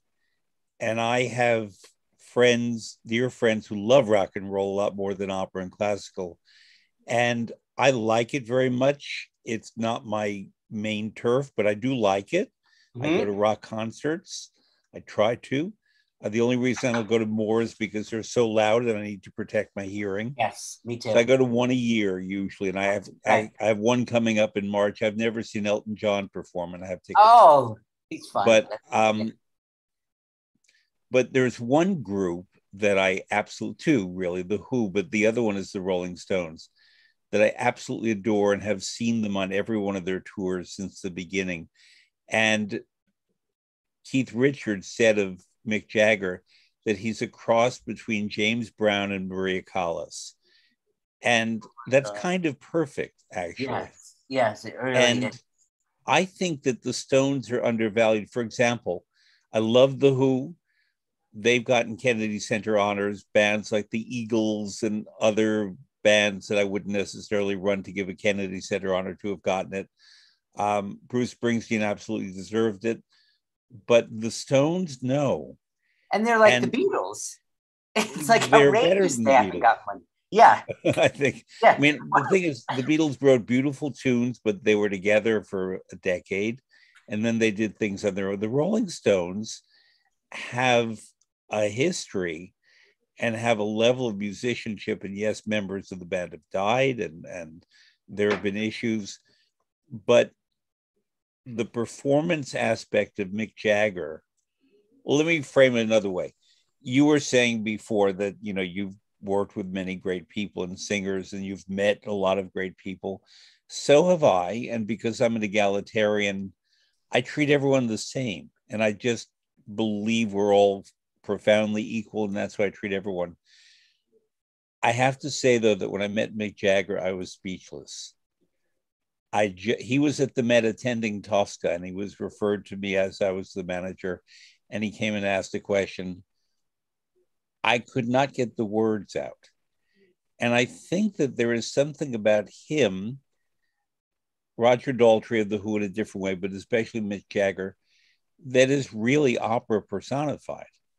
And I think that grand opera. And it's something that he channels into his performances, consciously or not, I don't know, that I can't think of any other rock singer or pop singer. You're talking about Barbara Cook, who had the vocal capacity to do opera if she wanted to. But there's just something about whatever opera is that Mick Jagger contains. And that's why Keith Richards was so perceptive in saying he's a mix of James Brown and Maria Callas. You named the Stones. Tell me why. Because I was a little boy and I was very drawn to their songwriting. You know what I mean? Like, I thought those songs were fabulous. And what is, like, Ruby Tuesday? You know what I mean? Some of their, My Sweet Lady Jane, those songs that were beautiful, and they were great songwriters. That's what I mean about that I didn't delineate. I mean, my sister Susan wrote when the Rolling Stones were on tour, the tour that ended up at Altamont, my brother-in-law, Michael Lydon, was the journalist for Newsweek touring with them. And my sister Susan was sitting behind the guy who was brutally murdered at Altamont, and she was tripping on LSD. And she became completely unhinged. The Rolling Stones were in my life because my sister and brother-in-law were touring with them. So they had a lot of resonance for me. But yeah, I thought they were great. I thought they were great songwriters. And that's how I felt. I felt the Doors, great songwriters. I felt Neil Young. And Jim Morrison had a certain, I would call him more like a leader singer than an opera singer. But all of them, like those sorts of "She Lives on Love Street, Lingers Long on Love," those songs were great. Yeah. I mean, Neil Young, "The Needle and the Damage Done." There's not a better song about addiction. There just isn't. Joni Mitchell is to me as important as like Haydn or Mozart. Like just Joni Mitchell, the beauty of her songs was unparalleled. Just I worshipped her. Judy Collins, who became a friend of mine, but you know some of the songs she wrote. I just thought to write a great song is to write a great song, you know. And I loved weird songwriters like Joan Baez had a sister named Mimi Farina, and I loved Mimi Farina's song "Charlotte." I was obsessed with that song, right? And Richard Farina. How about Phil Oakes? Phil Oakes, magnificent songwriter. Yeah. Do you know that there's a book about my family, Fred? Do you know about that? Nope. It's a book called Home Fires. It was written by a guy named Donald Katz.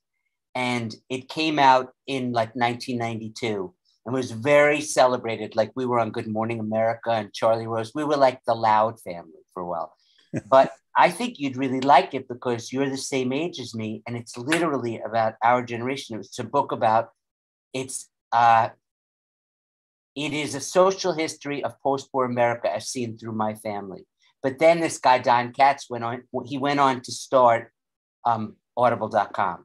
After he wrote Home Fires. So now he's very successful.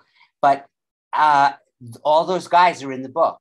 Phil Oakes, Peter, Paul, and Mary, you know, Pete Seeger. But all those guys. There was a band I loved called Earth Opera.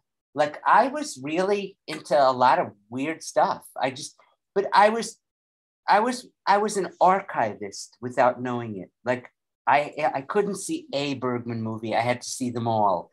I had to know what every record. Yeah, I was a completist. I really was. Yes. I'm glad it didn't end up being like objects because it was more about, I had to know everything Britten wrote down to the cello suites.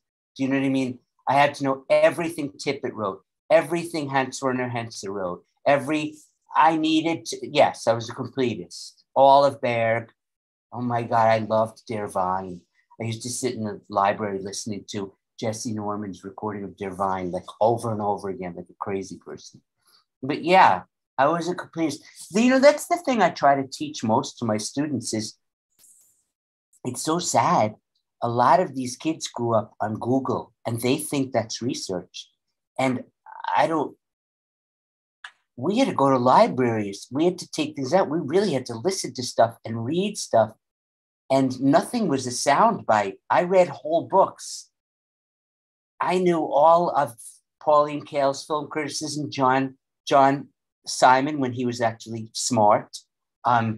You know, he was at one point an articulate critic before he became like a bitch, you know. But these people wrote beautifully about film. And God, did you know Brian Kello? Yes, Brian was one of my very dearest friends. He loved you. He loved your work. But Brian was on my short list of dearest friends. And 2 weeks ago, I had Susan Danis, who's the head of Florida Grand Opera. And she hired Brian. And I made a point with her of taking the last 10 minutes of our conversation as a tribute to Brian. So I'll send that to you. Please do. I love Brian. Brian was a fantastic person. I thought of him just now because he wrote a biography of Pauline Kael. Oh, that's why I brought him up. I thought it was a superb book. Yep. Right? Yeah. I knew Brian before he became famous and the Brian who the world knew. I knew him too. Just out of college. Oh, you knew him that long? I mean, I knew him for a long time, but not as long as you. Brian came into my office when I worked at the Met, and he was just down in New York for the first time and 21. And his childhood friend Cynthia Peterson was my co-worker at the Met. And Cynthia and I are both very much night people, and Brian was a morning person. Yes. So we used Brian on Saturdays, in effect, to rev us up, because we had to do 2 shows on Saturday. We had the matinee and the evening, right. And then usually shipping out of a show on Saturday night, and payroll and all kinds of things.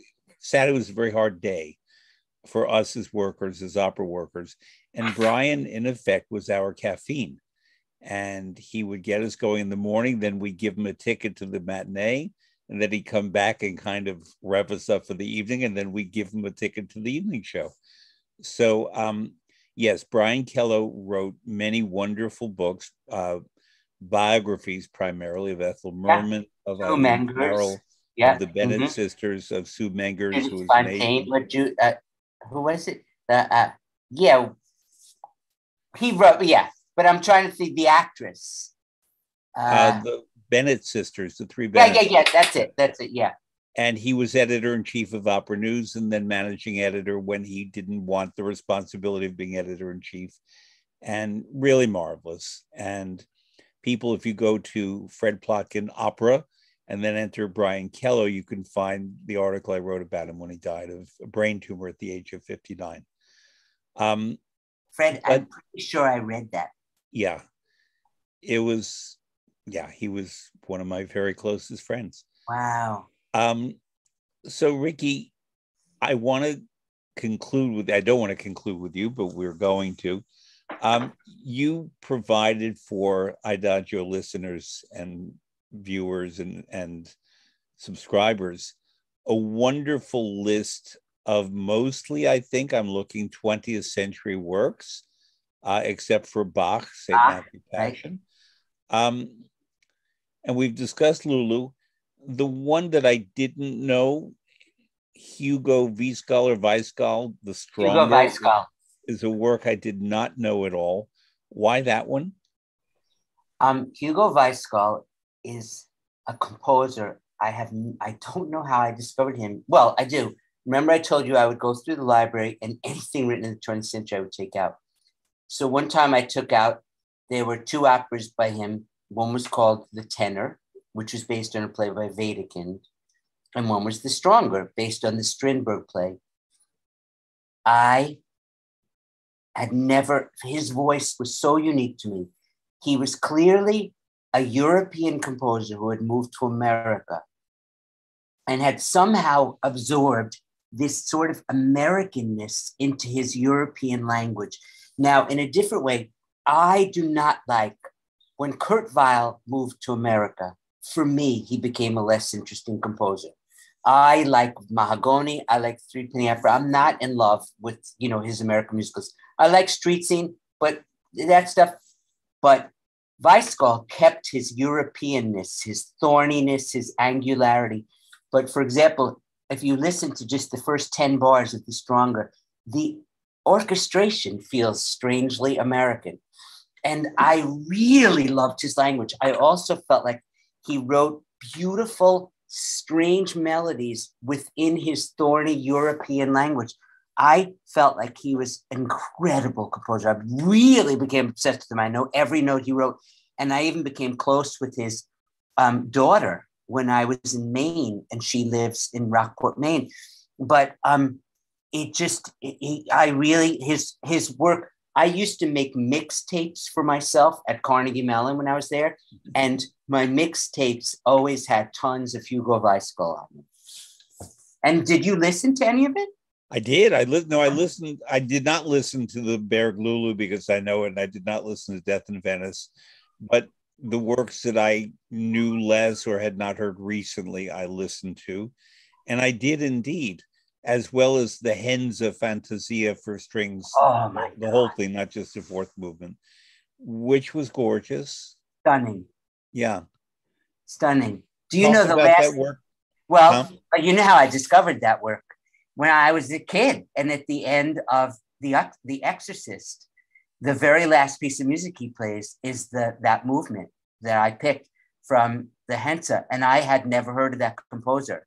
And I was like, oh my God, what is that music? And then I went crazy. And then I realized, that that Fantasia for string was actually music for a Schlondorf movie called Young Eilif. But then I realized, oh, I have heard Hentz's music because the whole score to Alain René's movie Muriel is Hentze, yeah. And the movie, the Lost Honor of Katharina Blum is Hentze. I realized all those weird, wonderful, the music to Swan in Love is Hentze. So I realized a lot of that wonderful film music I had heard was him. But then I discovered him and I really became obsessed with him. But I would say Hentze and Hugo Weisskopf, it's their early works. As their work, like Hentze, became much thornier, and so did Weisskopf. Like Weisskopf, an opera of his was done at City Opera called Esther, that my friend Lauren Flanagan I was going to ask you about that. I saw that, yes. Yeah, I did not love that.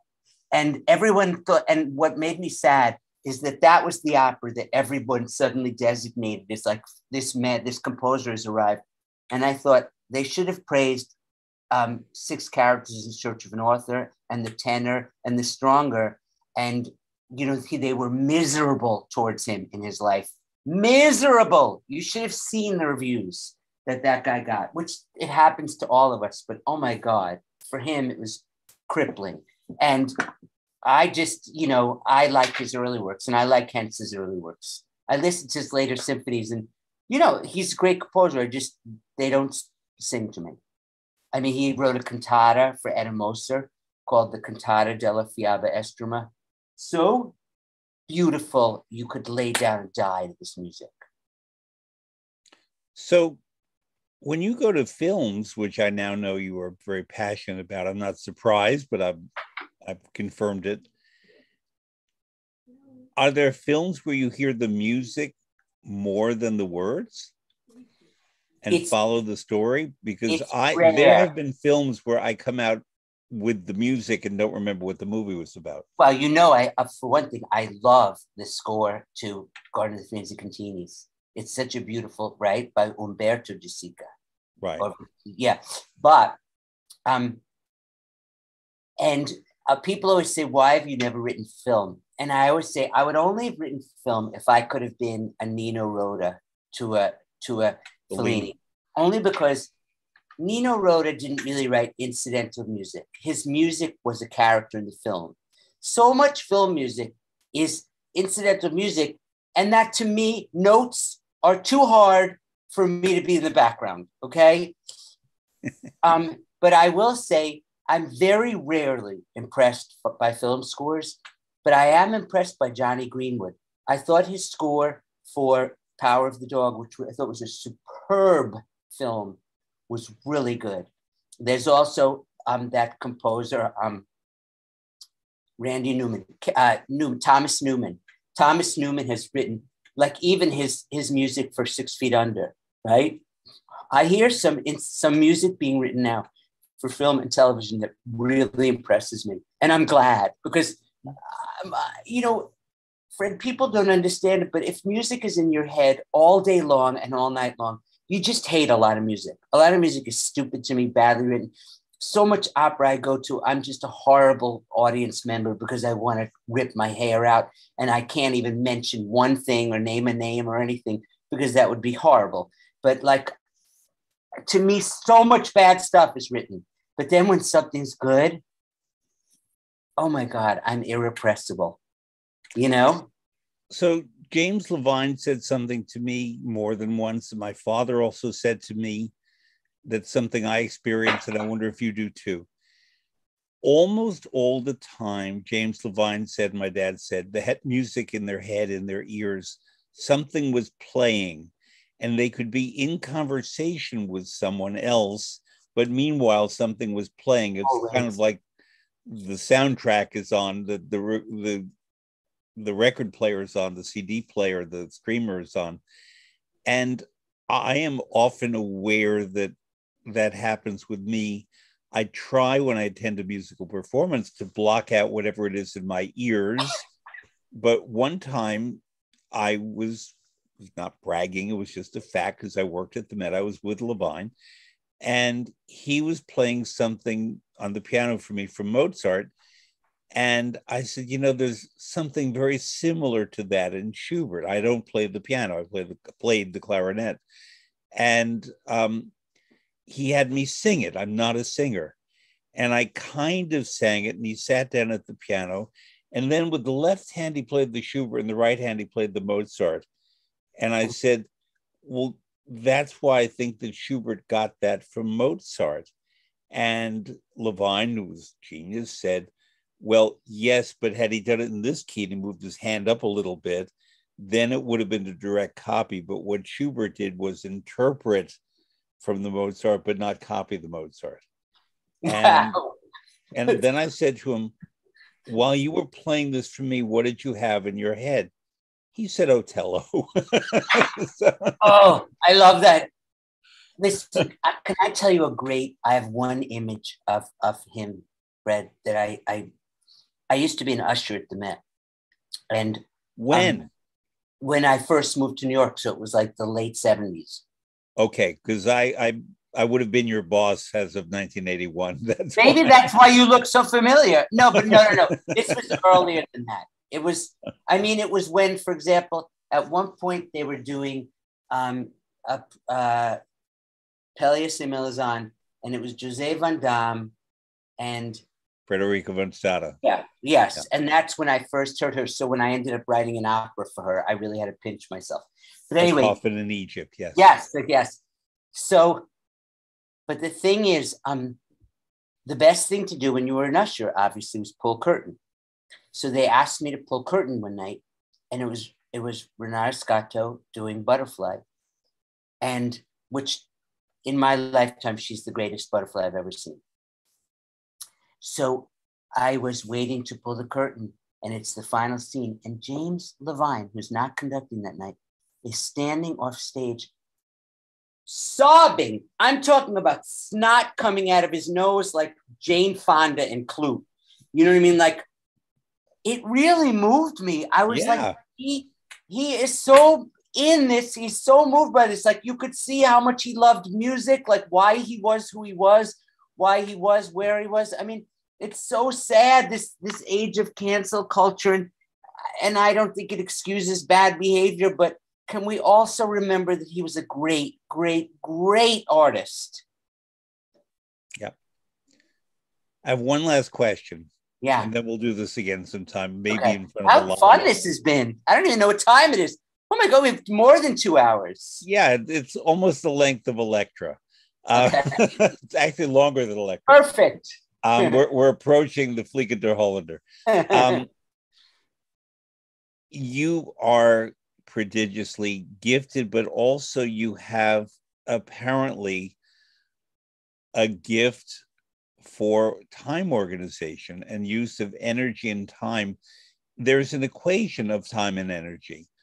And, we are only given a certain amount of time. We're only given a certain amount of energy.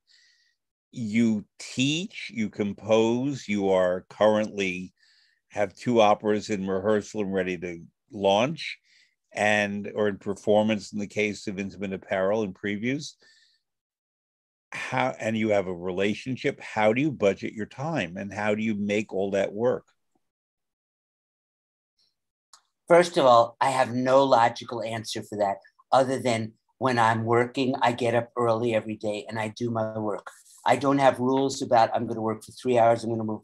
I work until it's out of me. Like, the muse has a limited duration, and you can tell when it's done. And I try to always, there's a Copland said, always leave your work in a place where you're excited to come back to it. Don't drain yourself on any given day. When I wrote this memoir this year, I just got up every day and I wrote. That's what I know how to do. I know how to get up and do my work. I waste tons of time. I watch pornography. I am as lazy and as stupid and as philandering and everything you could imagine as any other fallible human being. But I do get up every day and I do my work. And when I have to have something done, I do it. And I rarely miss deadlines. I don't know. I have a pretty good work ethic, but I also have a pretty strong play and wasting time ethic too. I watch tons of dumb television. I mean, if the cameras were rolling, you'd be shocked that I accomplish anything, but I do for some reason. And actually, Ricky, to close, I made a note for myself on the top of the one page I have of notes here that I barely looked at, that I didn't say for some reason, because we just sort of launched into our conversation, that to me, you are the current version of America's Aaron Copland. And I would have forgotten to say that had you not just triggered it, because that's how I see you. I don't know if that's a compliment, but that's oh my God, it's like the greatest thing you could ever say to me. It makes me feel warm right through my whole body. Thank you, Fred. I love Aaron Copland. I do too. Talk about him briefly before we get going. He is the heart and soul of American music. I mean, it's just like you hear one note and you know everything good about America that you are. And that's what I really mean, that because we have found out in the last few years that there's a lot of not very nice things about America, but Aaron Copland is what's nice about America. Aaron Copland is what's great about America. And you hear it in the first three notes of every piece, and you just want to celebrate having been born here and calling yourself an American. And it's beautiful, it's energetic, it's active, it's pure art. He didn't want to ingratiate himself. He just expressed himself, and it's so authentic. I love Aaron Copland. Yeah.